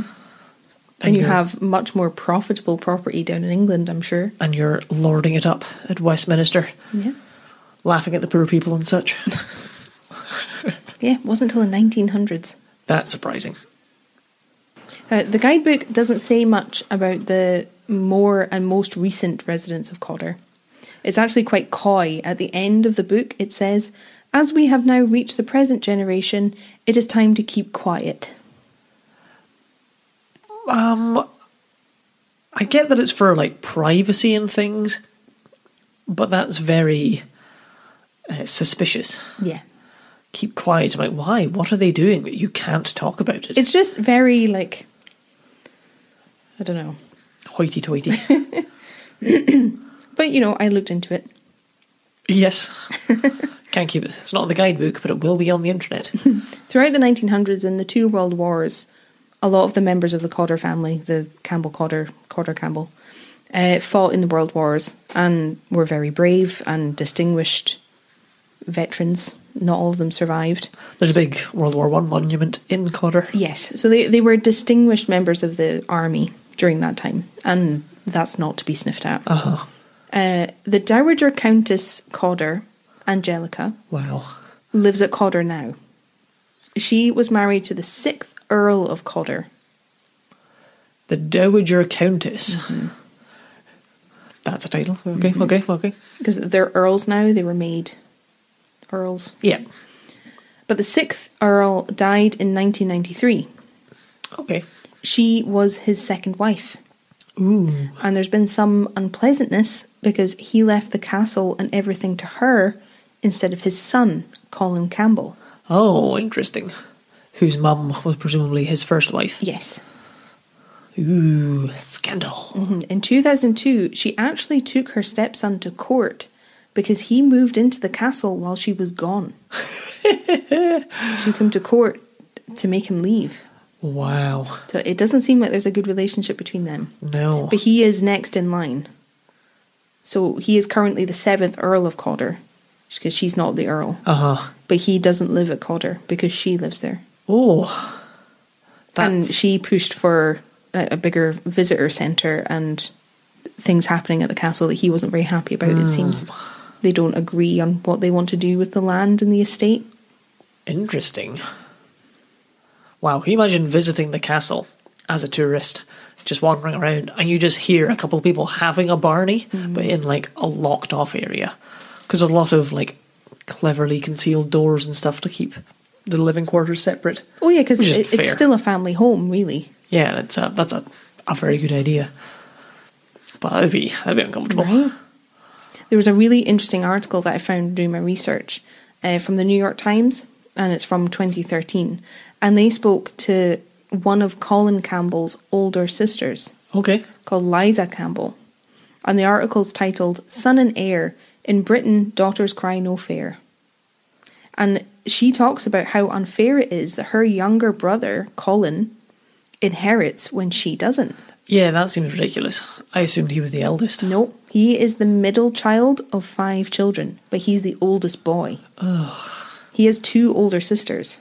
Oh, that's no use. But from what I can see, he's inherited the title of the 7th Earl, and he's set to inherit the estate, because law states that titles and estates can only pass to male heirs. That's so stupid. Now, I don't know how widely it changed. When Kate Middleton had her children, the law changed for the royal family that women and girls wouldn't be passed over anymore. So if Prince George, her oldest child, had been a girl, then she would have been in line for the throne. It seems ridiculous that it took until Kate Middleton Yeah. for this to be changed. Yeah. One of the things I saw was that it wasn't even like they were changing the law to like change things moving forward. It was kind of to bring things more in line with what had been happening anyway, because you had Queen Victoria, who reigned for a really long time, and we currently have Queen Elizabeth, who's reigned for a really long time. So having female monarchs is not unusual. So it's changing the law so that it fits that. Yeah. But I don't know if that applies to earldoms. Yeah. And baronies and such. Mm-hmm. Curious. Right? Liza made some really interesting comments about the system in the article. I would recommend reading it. She said, "My father always said, remember to wear a safety belt, because your face is your fortune." Ooh. That's a nice thing to tell your daughter, isn't it? And she said, I love my brother, but it's a peculiar situation. There's one chosen one in the family, and everyone else is superfluous to requirement. The posh aspect of it blinds people to what is essentially sexism in a privileged minority, where girls are born less than boys. Yeah, well, it's not essentially sexism, it just is sexism, isn't it? It is, but the point she's making is that because they have lots of money and they're very wealthy, no one cares. Got ya, yeah. Because you already have everything. Well, why are you complaining? Because you just scoff when you hear it, don't you? Well, yeah, because I get that sentiment. Yeah. So, well, you already have everything. What are you complaining about now? But it is sexism. It is sexism. Because it's a very clear way that boys are born more important than girls. Well, I wonder if the ones who would change that specifically are all the other earls and such, and the lords and things, who are all largely men, middle children, who've already said that their middle boys, or the eldest boy, will get it. So they're all just locked into this system, like, oh, well, if we change it, I wouldn't have got my power, and I might have to give it to my sister. It's stupid. Really stupid. There was a great quote that was attributed to her, but I don't think it was in this article, where she said, "I'm not just a chromosomal faux pas." Wow, that is fantastic. So it was interesting. It was interesting reading her perspective. Very interesting. Because I enjoyed that she's aware of her privilege. Uh-huh. And that's why people don't really want to hear it, because she is already doing just fine. Yeah. But it is sexist. It is sexist. It's very sexist. So it was interesting. I wanted to include it because I thought it was interesting. I quite agree. And as well as this, with the modern family, there are the usual privileged attitudes and scandals you would expect from a wealthy family. Colin Campbell's wife, who's the current Earl, but doesn't live there, she was a fashion editor of Vogue. Oh. And she promotes Highland produce down in London and all the fancy places. All the produce from the Cawdor estate, she sends it down there to try and promote it. And they stay in Carnock, not Cawdor. And I think Carnock is on the other side of Drumnadrochit. Oh, okay. Sort of down the other end of Loch Ness from here. Pardon me, because they're not allowed to live in the family home. Yes. And one of Colin Campbell's nephews was charged with trafficking cocaine in Kenya. And the charges were dropped. Because he was accused of trafficking £4 million worth of cocaine. Oh, fuck. Because he's a sugar trader. And he was accused of using that as a cover to traffic drugs. Well, that's not good. But they dropped it because there wasn't enough evidence to prosecute him. Could So be. make of that what you will. It's just something I found. Seems strange he's a sugar trader. It just seems old-fashioned. Well, yeah, everything about what you just said could have happened in any of the other centuries you mentioned. So that's the history. Are we on to some generally? Yeah. No, wait. The spookies. The other thing. Aha. Yes, we are into the legends and the ghost stories. Ho, ho, ho, ho. The good bit of the episode. Yep. Firstly, we should tackle the Macbeth problem. That sounds good to me. The Macbeth connection. The Much Ado About Macbeth. Wrong. But I like it. I don't know how familiar you are with Shakespeare's Macbeth. Middling? We don't really need to get into the whole thing. Yeah. But in the play, Macbeth is the main character. Yes. He becomes the Thane of Cawdor Yes. in the play. He kills King Duncan of Scotland, who's his close friend and all of that, so that he can become king himself. Wait. Is that why it's called Macbeth? Now, in the play, I seem to remember that he murders Duncan in Inverness. But a lot of people associate the murder with Cawdor Castle. So I think the two have become muddied because he's the Thane of Cawdor. Yeah. Macbeth is a great play. Lots of murdering and witches and madness. I would highly recommend going to see it if you can. Yep. And Cawdor Castle has the open air theatre, and quite often in the summer they're showing Macbeth Yes. at Cawdor Castle, and I'm dying to go. But it seems like Shakespeare took some creative liberties with history. Don't let history get in the way of a good narrative. Exactly. The real Macbeth was a real person and worthy of his own episode, so I can't get completely into it here. He was King of Scotland I think he was quite a good king. between 1040 and 1057. As far as I know, he was fine, but we won't get into it. But he was never Thane of Cawdor. And he did kill King Duncan of Scotland. Oh, yeah? But it was near Elgin, not in Inverness or Cawdor. Still the same area. Yes. Closer than I thought it would be, but anyway. But there really isn't a connection with Cawdor Castle. Because it wasn't built until the 1300s. That makes sense. The real Macbeth was around far earlier. Yeah. Because Shakespeare didn't write it until the 1600s. He was 1600s, wasn't he? So yeah. they never stayed in the castle. it didn't happen the way it happens in the play. Lady Macbeth was never there. But it's a great story. Mm-hmm. And it was the 6th Earl, the one who died in 93, who said, "I wish the bard had never written his damned play." Yeah, it must have, in more recent years, just brought a bit of ridicule. Oh, yeah. That or just people going, "Oh, it's the Macbeth castle." And, no, it's not. Yeah. No, it isn't. So that's the connection, but it's not based in fact. It's just taken from Shakespeare's play and his retelling of the story. So that's why, or part of the reason why the name was changed to Cawdor, like it had been written in Macbeth. Mm-hmm. To sort of tie it in with that legacy, I think. Yeah. Very nice, very nice. But I have more legends for you. Ooh, I mentioned one earlier. You did, and we're about to talk about that just now. Excellent. There's a really special story associated with how Cawdor Castle was built. And it involves a special feature of the castle I haven't told you about yet. Now, if you know anything about Cawdor, you might have heard about the holly tree, or the hawthorn tree, depending on which story you've heard. But I'm going to tell you about it now. Please do. When you visit the castle, it's near the end of the tour route. Mm-hmm. You go down into a dungeon room of the castle. But what's surprising about this room is that in the very middle, there's a holly tree standing in the middle of it, underneath the castle. Yep. Before the current Cawdor Castle was built, the Cawdor family were living somewhere else. The legend goes that when the time came to pick out a site for the new castle, Cawdor Castle, the Thane at the time, the third Thane, in the 1300s, had a dream about how to choose where his new home should be built.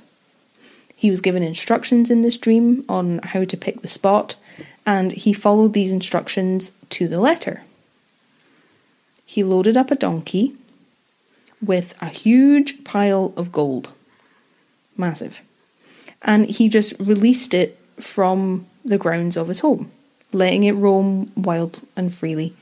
He didn't influence it at all, he just let it do its own thing. And by the time the evening came, the donkey was knackered, because it had been walking around all day with a massive pile of gold on its back. The donkey lay down under a tree to recover and rest, and this was where the Thane decided to build his castle. On the site of this tree. And according to the legend, this is the same tree that lies underneath the castle now. The tree is there. It's very old. Yes. Very dead. I like that story. Here's why I don't think it's true. Oh, tell me. Because that is the same story of how Rome was founded. Yeah, that sounds about right. Because it was, or Athens. It was either Romulus or Theseus, I think, who got told to tie a bag of gold around the neck of a cow, and wherever the cow lay down, that's where he should plant his town. Plant his town? Makes sense. Found his town. So there you go. Interesting. So it's kind of like a fable. Yeah. So I don't think that part is true. But the tree is there. The tree is real. It is a real tree. It is really there. And they've built the castle around this tree. Yes, it isn't flowering or anything. It doesn't have leaves. It's dead. Yeah. And scientific testing done on the tree shows that it died in the 1300s. Probably because a stonking big castle was built on top of it and blocked out any light that it needed to survive. You have to assume so. But for a long time, the tree was referred to as the thorn tree or the hawthorn tree. But testing showed that it's actually a holly tree. It's funny, isn't it? People didn't know that for a long time. Yeah. And the tree's thought to protect the castle from harm, kind of like a good luck charm. Yeah. That the tree keeps the castle and its inhabitants safe. It's very unusual seeing the tree down there. I've never seen or heard of anything like it. No, because it's almost like fossilised or mummified. It's petrified, I think. Oh, petrified. There we go. That's how I saw it described. Yeah. But it's bizarre. It's weird. It's really weird. The floor and like into the roof of the dungeon room. Strange. I really enjoyed seeing it. It's everything you would hope from an old castle dungeon, because it's creepy and dark, and then you just have this tree. Yeah, and then off that room, they found like an extra dungeon that was Yes. totally sealed off that you could only get to through a trapdoor. A secret dungeon. Yeah. They only discovered it in 1979. Yeah. Super recent. Secret dungeon next to your actual dungeon that you could only get to via a trapdoor. Yeah. In the guidebook talks about it a little bit. And it says, in October 1891, the room above was gutted by fire, a blaze that was started by a spark in a jackdaw's nest. When the damage was repaired, the trap was floored over, and all knowledge of the existence of the dungeon faded and was lost. So they forgot it was there. Yeah. It's mad. Isn't that crazy? That is mad. The story I told you earlier about Callum Begg, apparently he was in that dungeon. Yes. And when one of the Thanes locked up Kilrock's son, that was the dungeon. Was also in that dungeon. Yes. I remember. Now, what I thought was weird, What do you think? I took a photo of the secret dungeon. I got up close and personal, camera in, and I should have posted it up on Instagram by this point, but they have mirrors in front of the little window you look through, so you can see what's like out of view. Yeah, because there's the floor's all broken and stuff, and it's just Yeah. a little, like, I don't know, 2-foot square hole you can look through to see in. Yeah, you can't get in there. They've kept it sealed. It's got a bit of perspex over it, so you can just kind of peer in around that. Yes, but they have mirrors set up so you can see Yeah. it. And I had a good peer. I went in, got the camera in so I could get a clear photo, and I heard tapping Oh, yeah, you did. from in there. And I told you at the time, and you laughed in my face. I did. I did laugh. Directly in my face. But it was just like a little... Just a little tappy tap. Little tap tap. And it gave me the ick. Because it kept going. It wasn't like a stone falling. It was a very measured just tap. Consistent tap. Spooky. I thought it was spooky. Yeah. Spooked me out. But you laughed at me. I did. It's a gut reaction to spooky things. Yeah, good one. It's not like actually. Oh. So I heard it. It happened. Heard it with your own 2 eyes. But Cawdor Castle does not seem to have escaped having its fair share of ghosts. Ooh. There are a lot of like good wee corridors that are dark and things. There's a lot of good opportunity for ghosts. Yeah, a lot of it's quite windy. Now, as you would kind of expect, there are stories that say Muriel Cawdor haunts the castle and has supposedly been seen. But there isn't much information about how she haunts or people who have seen her. Some people have reported seeing a woman in blue, and they say that she's Muriel. But there's another ghostly woman who's been seen in the castle, who's been identified as Lady Caroline, who was the wife of the first Lord Cawdor. So remember I said in 1796 he was made a lord. Yep. This is his wife. A bit more recently. Yes. The couple met when the Baron, who was referred to as Jack Campbell, he saw Caroline from the window, or like in the window, of the home that she had in London. Wow. And he demanded that his friends introduce him because he wanted to meet her. He had to know who she was. Oh. And they met and probably fell in love, but they definitely got married. Yeah, hopefully fell in love. Yeah, but it seemed like they genuinely were in love. They were very close. Well, And they that's used to nice. go riding a lot together. I don't need to know about their personal business. But she's been seen wearing a blue velvet dress. Ooh. So just like the accounts of people who've seen Muriel, they say she's wearing a blue velvet dress. But they've seen Caroline in the drawing room of the castle, which is the first room you enter on the tour. Yes. If you remember. I'll try and post photos on Instagram because I have a few photos from in there. And apparently she's gazing up at the portrait of her husband that is hanging in there that we saw. And I took some photos of that portrait without really meaning to. And there's one that I've taken of you looking into a mirror and Jack Campbell is pointing at you. Oh, really? Yeah. Find it, hang on. I remember posing for said photo. I read about this legend. I liked it. Did you? Gazing up at the portrait. I also thought we haven't had a blue lady. No, I don't think we have. I think we've had all the other colour of rainbows of lady. There's a lot of ladies at Stirling Castle. Yes. But we haven't had a blue lady yet. There you go. Oh, yeah. He's over there. And there's also a portrait of Caroline in that room, but I only just have her like in frame, I think. She's also behind you, which I think is quite funny that they're both looking at you. I'm being watched. So it's that one there is her. Okay, yeah. So her portrait is hanging in there too. So I think it's that a velvet dress is very of the era. But can you imagine like a blue velour dress or something? With juicy on the bum. Yeah, or in the years from now, like, oh yeah, they were seen wandering the halls in the shiny acrylic tracksuit they used to wear. A checkered shirt and skinny jeans. That's it there. That's a bear. Oh yeah, there she is. That's her portrait. Now, what I found interesting, and you're going to like sigh and laugh at me again, so I'm preparing for that. But I'm going to share it anyway, because some people want to know. We walked into the drawing room, starting the tour, and I think it's my favourite room in the whole place. Like I said to you at the time, it's so warm and welcoming. I don't know if it's the lighting in there or the fact that the walls are this kind of orangey colour, but it just feels really nice in there. I didn't really want to leave. But then you turned around and you pointed out the balcony. Yeah, there's a spooky wee balcony up above the door you come in. Like behind us. And it's known as the Minstrels Gallery. Oh, nice. I thought you'd like that. And it's not massive. It goes from one side of the room to the other.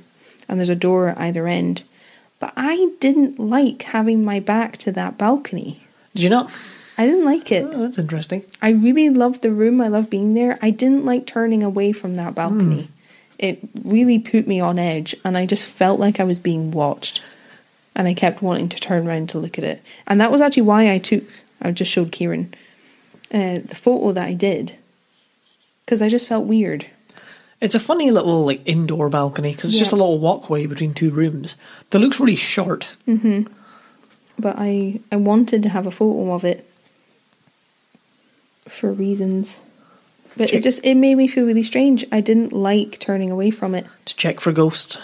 I don't know if it's because it's higher up, so just thinking about someone looking down on you and having that advantage is kind of unsettling. Yeah. I'm really not sure. But I thought I would say it. It was a funny little balcony. Caroline's husband, Lord Jack, has also been seen wandering the castle. Has he indeed?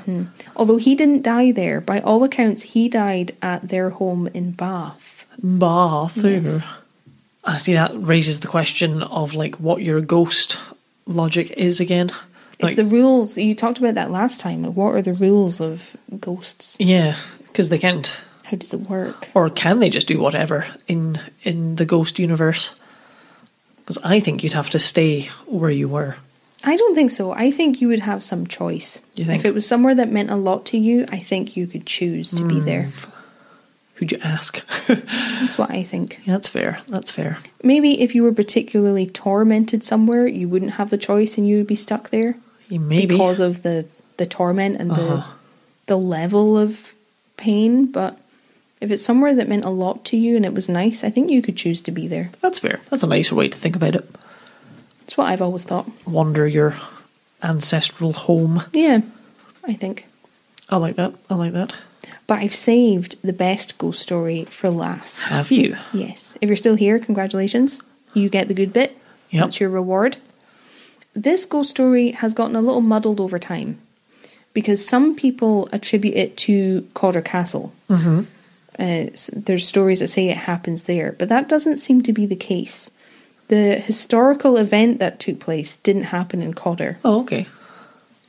It happened at a different castle, very close to Cawdor, called Rate Castle. I wondered if we were getting to this.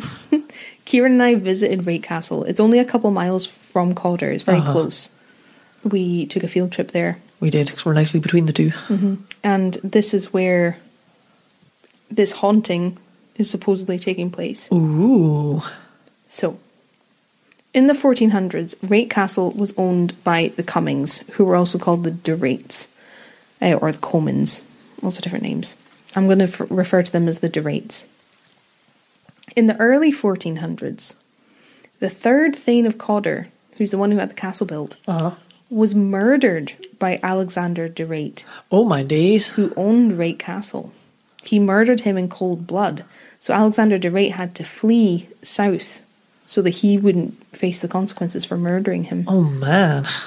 That's intense. Bad blood between the two families. Ooh, they are quite close together. In 1442, Rate Castle was set to pass from the de Rate family to the Macintoshes. Okay. And the de Rates and the Macintoshes didn't like each other. They fought on opposite sides during the War of Independence 100 years earlier. The de Rates had supported Edward I, Hammer of the Scots, while the Macintoshes had supported Robert the Bruce. Okay. But this was 100 years before, but Yeah. that's kind of enough to set them at odds with each other. Now, in and around 1442, the de Rates had to hand over Rate Castle, Okay. which they were not happy about. Because the guy had fled. I don't really know. It's confusing. Okay. I don't know whether they were ordered to do this. Because they were having their castle taken away. It was forfeited. I'm not sure. So I didn't want to say anything. Okay, that's fair. I respect that. I just know that this had to happen. And the de Rates proposed a big feast to be held at Rate Castle in honour of the Macintoshes and to try and put to bed their feuding with each other and leave the past behind them. I sure hope it's not a trap. Well, what the Macintoshes didn't know is that this wasn't the true motive of the de Rates at all. Oh no. They planned to murder the Macintoshes. Haha, we can't give them the castle if they're all dead. Is that a good plan? What could go wrong? Flawless. The de Rates planned to attend the feast, all secretly armed. And when the time came, they would put the Macintoshes to slaughter. Classic. Yep. Under their own roof. I know. But what they didn't count on was a besotted young couple. Oh, lovely. The de Rate Laird's daughter had fallen in love with one of the Macintoshes. Uh-oh. And when she learned of the scheme proposed by her father, she had to warn him so that he wouldn't be killed. This tipped off the Macintoshes as to what was going to happen. But they didn't cancel the feast. They went just as planned, but armed with dirks hidden in their clothes. Yep, they just came even more armed. Well, they weren't going to be armed before. Yes. More armed than the other ones. Oh, they're bringing weapons? We'll bring even more weapons. Oh, right. Well, dirks, if you don't know, they're like short, or very long daggers, but a very short, pointy sword. Yeah. So you can hide one in your clothes, potentially. The Macintoshes pretended to be completely ignorant of the threat, pretended they didn't know anything. The two families are all sitting in the dining hall, and the Laird of de Rate proposes a toast to the dead, an end to their feud, once and for all. But instead of raising their glasses, the de Rates raised their swords. Oh no. But then, to their horror, the Macintoshes withdrew weapons of their own, and there was a slaughter. I can't see this going well for anybody involved. No. The de Rates definitely came off worse. They suffered more casualties than the Macintoshes did. They were defeated, basically. And it didn't take the Laird long to discover how the Macintoshes had known about the plot. Uh-oh. He blamed his daughter, and he knew what she had done. She wasn't able to plead her innocence or hide from him. He was out for blood. So she ran, and ran as fast as she could, but her father chased her through the corridors of Rate Castle, bellowing and screaming at her in fury. She made it to one of the towers of the castle, and knew that the only option she had that might save her was to climb out of the window and to safety. Oh no. But when her father caught up with her as she was climbing out the window, he chopped off her hands. Oh. That went a step further than I expected. I think he was just going to push her, but that's so much worse. Chopping off her hands so she falls. Yep. And he just let her fall to her death. Wow. In revenge for her betrayal. Totally chill. Casual. So, it's now reported on multiple occasions that a lonely woman haunts Rate Castle. Ooh. A woman with no hands. Oh, that's so much worse. Now, I came across a different version of this haunting, which suggested that all of this happened in the 1880s, and it was the Earl of Cawdor who chased down his daughter and killed her in this fashion. But there doesn't seem to be any basis for that. So I think it's gotten muddled somewhere. Yeah. Because there is historical basis for the dinner at Rake Castle. Oh, yeah.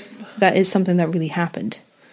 But the reason that I bring it up in this episode, even though it doesn't seem all that related, is that Rake Castle is now owned by the Cawdor family. Oh, yeah. It's part of their property, and it has been since 1532.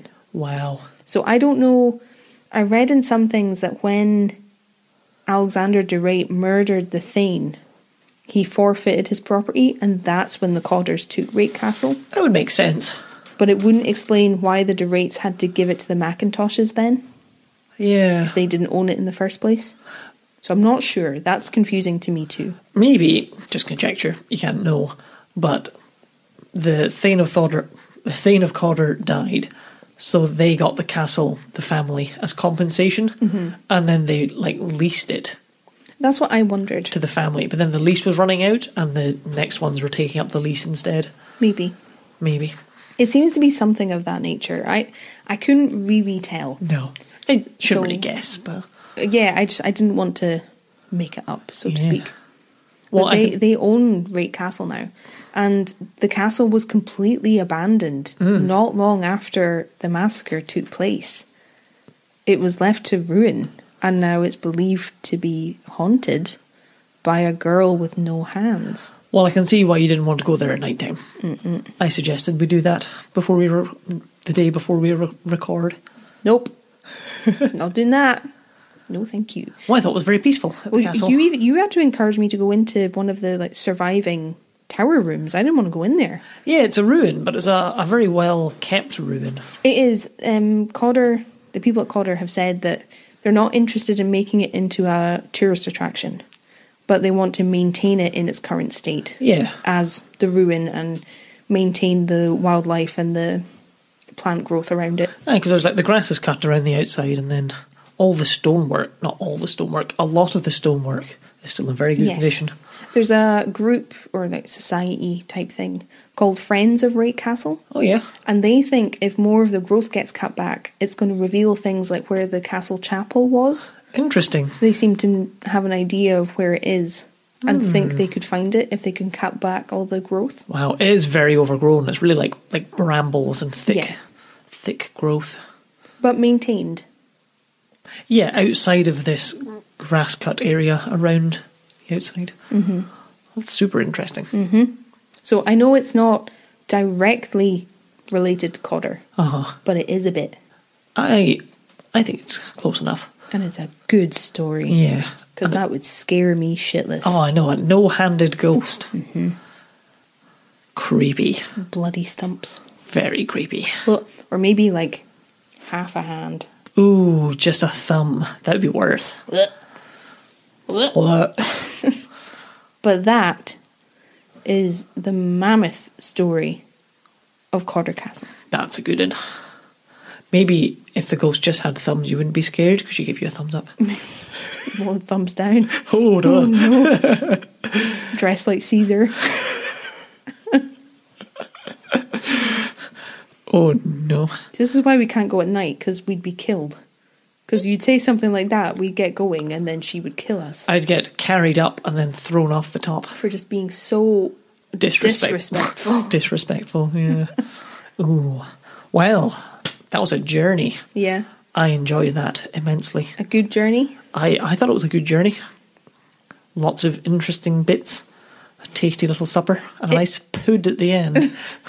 It has a really interesting history. Yeah, I think so. And I love that I can talk about the history that happened in my back garden. Yeah, I like that as well. It makes it more alive for me. Mm-hmm. And when you can see it for yourself, it's very special. Yes, I think so. Can recommend going to Cawdor. It's a good day Yes. out. Not part of the National Trust. No, it's not. It's still privately owned. Yeah. But they close over winter time. I think they close in October through to April. Yeah. I think. So it's just the sort of spring and summer. Yeah. But if you're interested, you should look it up because it was a great day. It's funny how, because we've done quite a few castles now, but they're always different. Yeah. Like, you would think a 700-year-old history of a castle full of toffs and such would be quite consistent across all the different castles, but it never is. Well, I think because all the consistencies I don't share. That's true, eh? Because, like, you could look these things up, like the political careers and what they did, and... This lord was a politician, followed up by his son, who was a politician, Yeah, you know, followed by his son, who was a politician. That kind of thing I don't include. Not because it's not important, but it's just... It's just nothing. It's what you would expect, and it's a bit dull. Yeah, that's fair.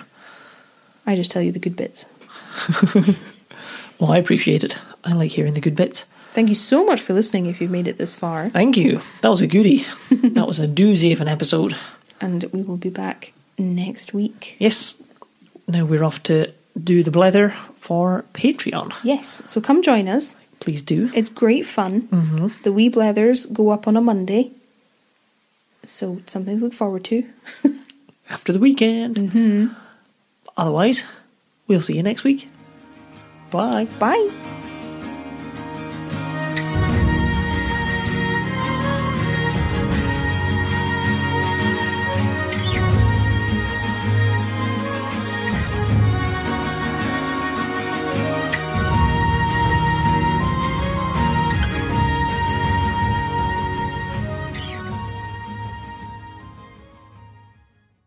We have some very exciting news. We've partnered with the National Trust for Scotland. Joining the Trust with one of their memberships helps to preserve and protect the many amazing, historical and significant sites across Scotland for future generations.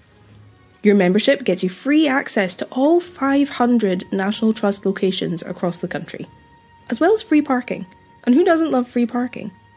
A National Trust for Scotland membership is ideal for days out with the family or for saving money on that tour across Scotland that you're taking for your holidays to see all the generally spooky sites, like Culloden Battlefield, Cawdor Castle and Glencoe National Nature Reserve. Use the link in our description to get your Trust membership, and you'll be preserving Scotland's history as well as supporting us here at the podcast. Thank you, and happy travels! I have a very important question to ask you. Have you checked out the Generally Spooky Patreon yet? Because if not, why not? We've got oodles of content over there, exclusive episodes only available on Patreon, our Wee Blethers, the chatty, unscripted weekly show where Kieran and I discuss episodes, what's going on with us, and generally have a great time. There's also the Spooky Book Club, where you'll get a chapter a week of a spooky classic. At the moment, we're in the middle of The Turn of the Screw by Henry James, and I am dying to know how it ends. As well as all that goodness, joining our Patreon is really what keeps the podcast going. It allows us to keep doing what we love, which is chatting to all of you about spooky Scottish history. You're £75 a month. No, I'm just kidding. You can pay £4, £8 or £12 a month to keep the lights on and keep the creepy cogs turning. So come join in. Search Generally Spooky Patreon or click on the link in our description. We recently partnered with the Spark Company here at the podcast, who are a clothing brand who know what's up. They're a community for anyone who believes in the radical notion that everyone should be treated equally. And we can definitely get behind that here at Generally Spooky HQ. And we know that you will too, since our listeners are the best. We've treated ourselves to some excellent pieces. Kieran is already jealous of my Fight Like a Girl sweatshirt, but he isn't getting it.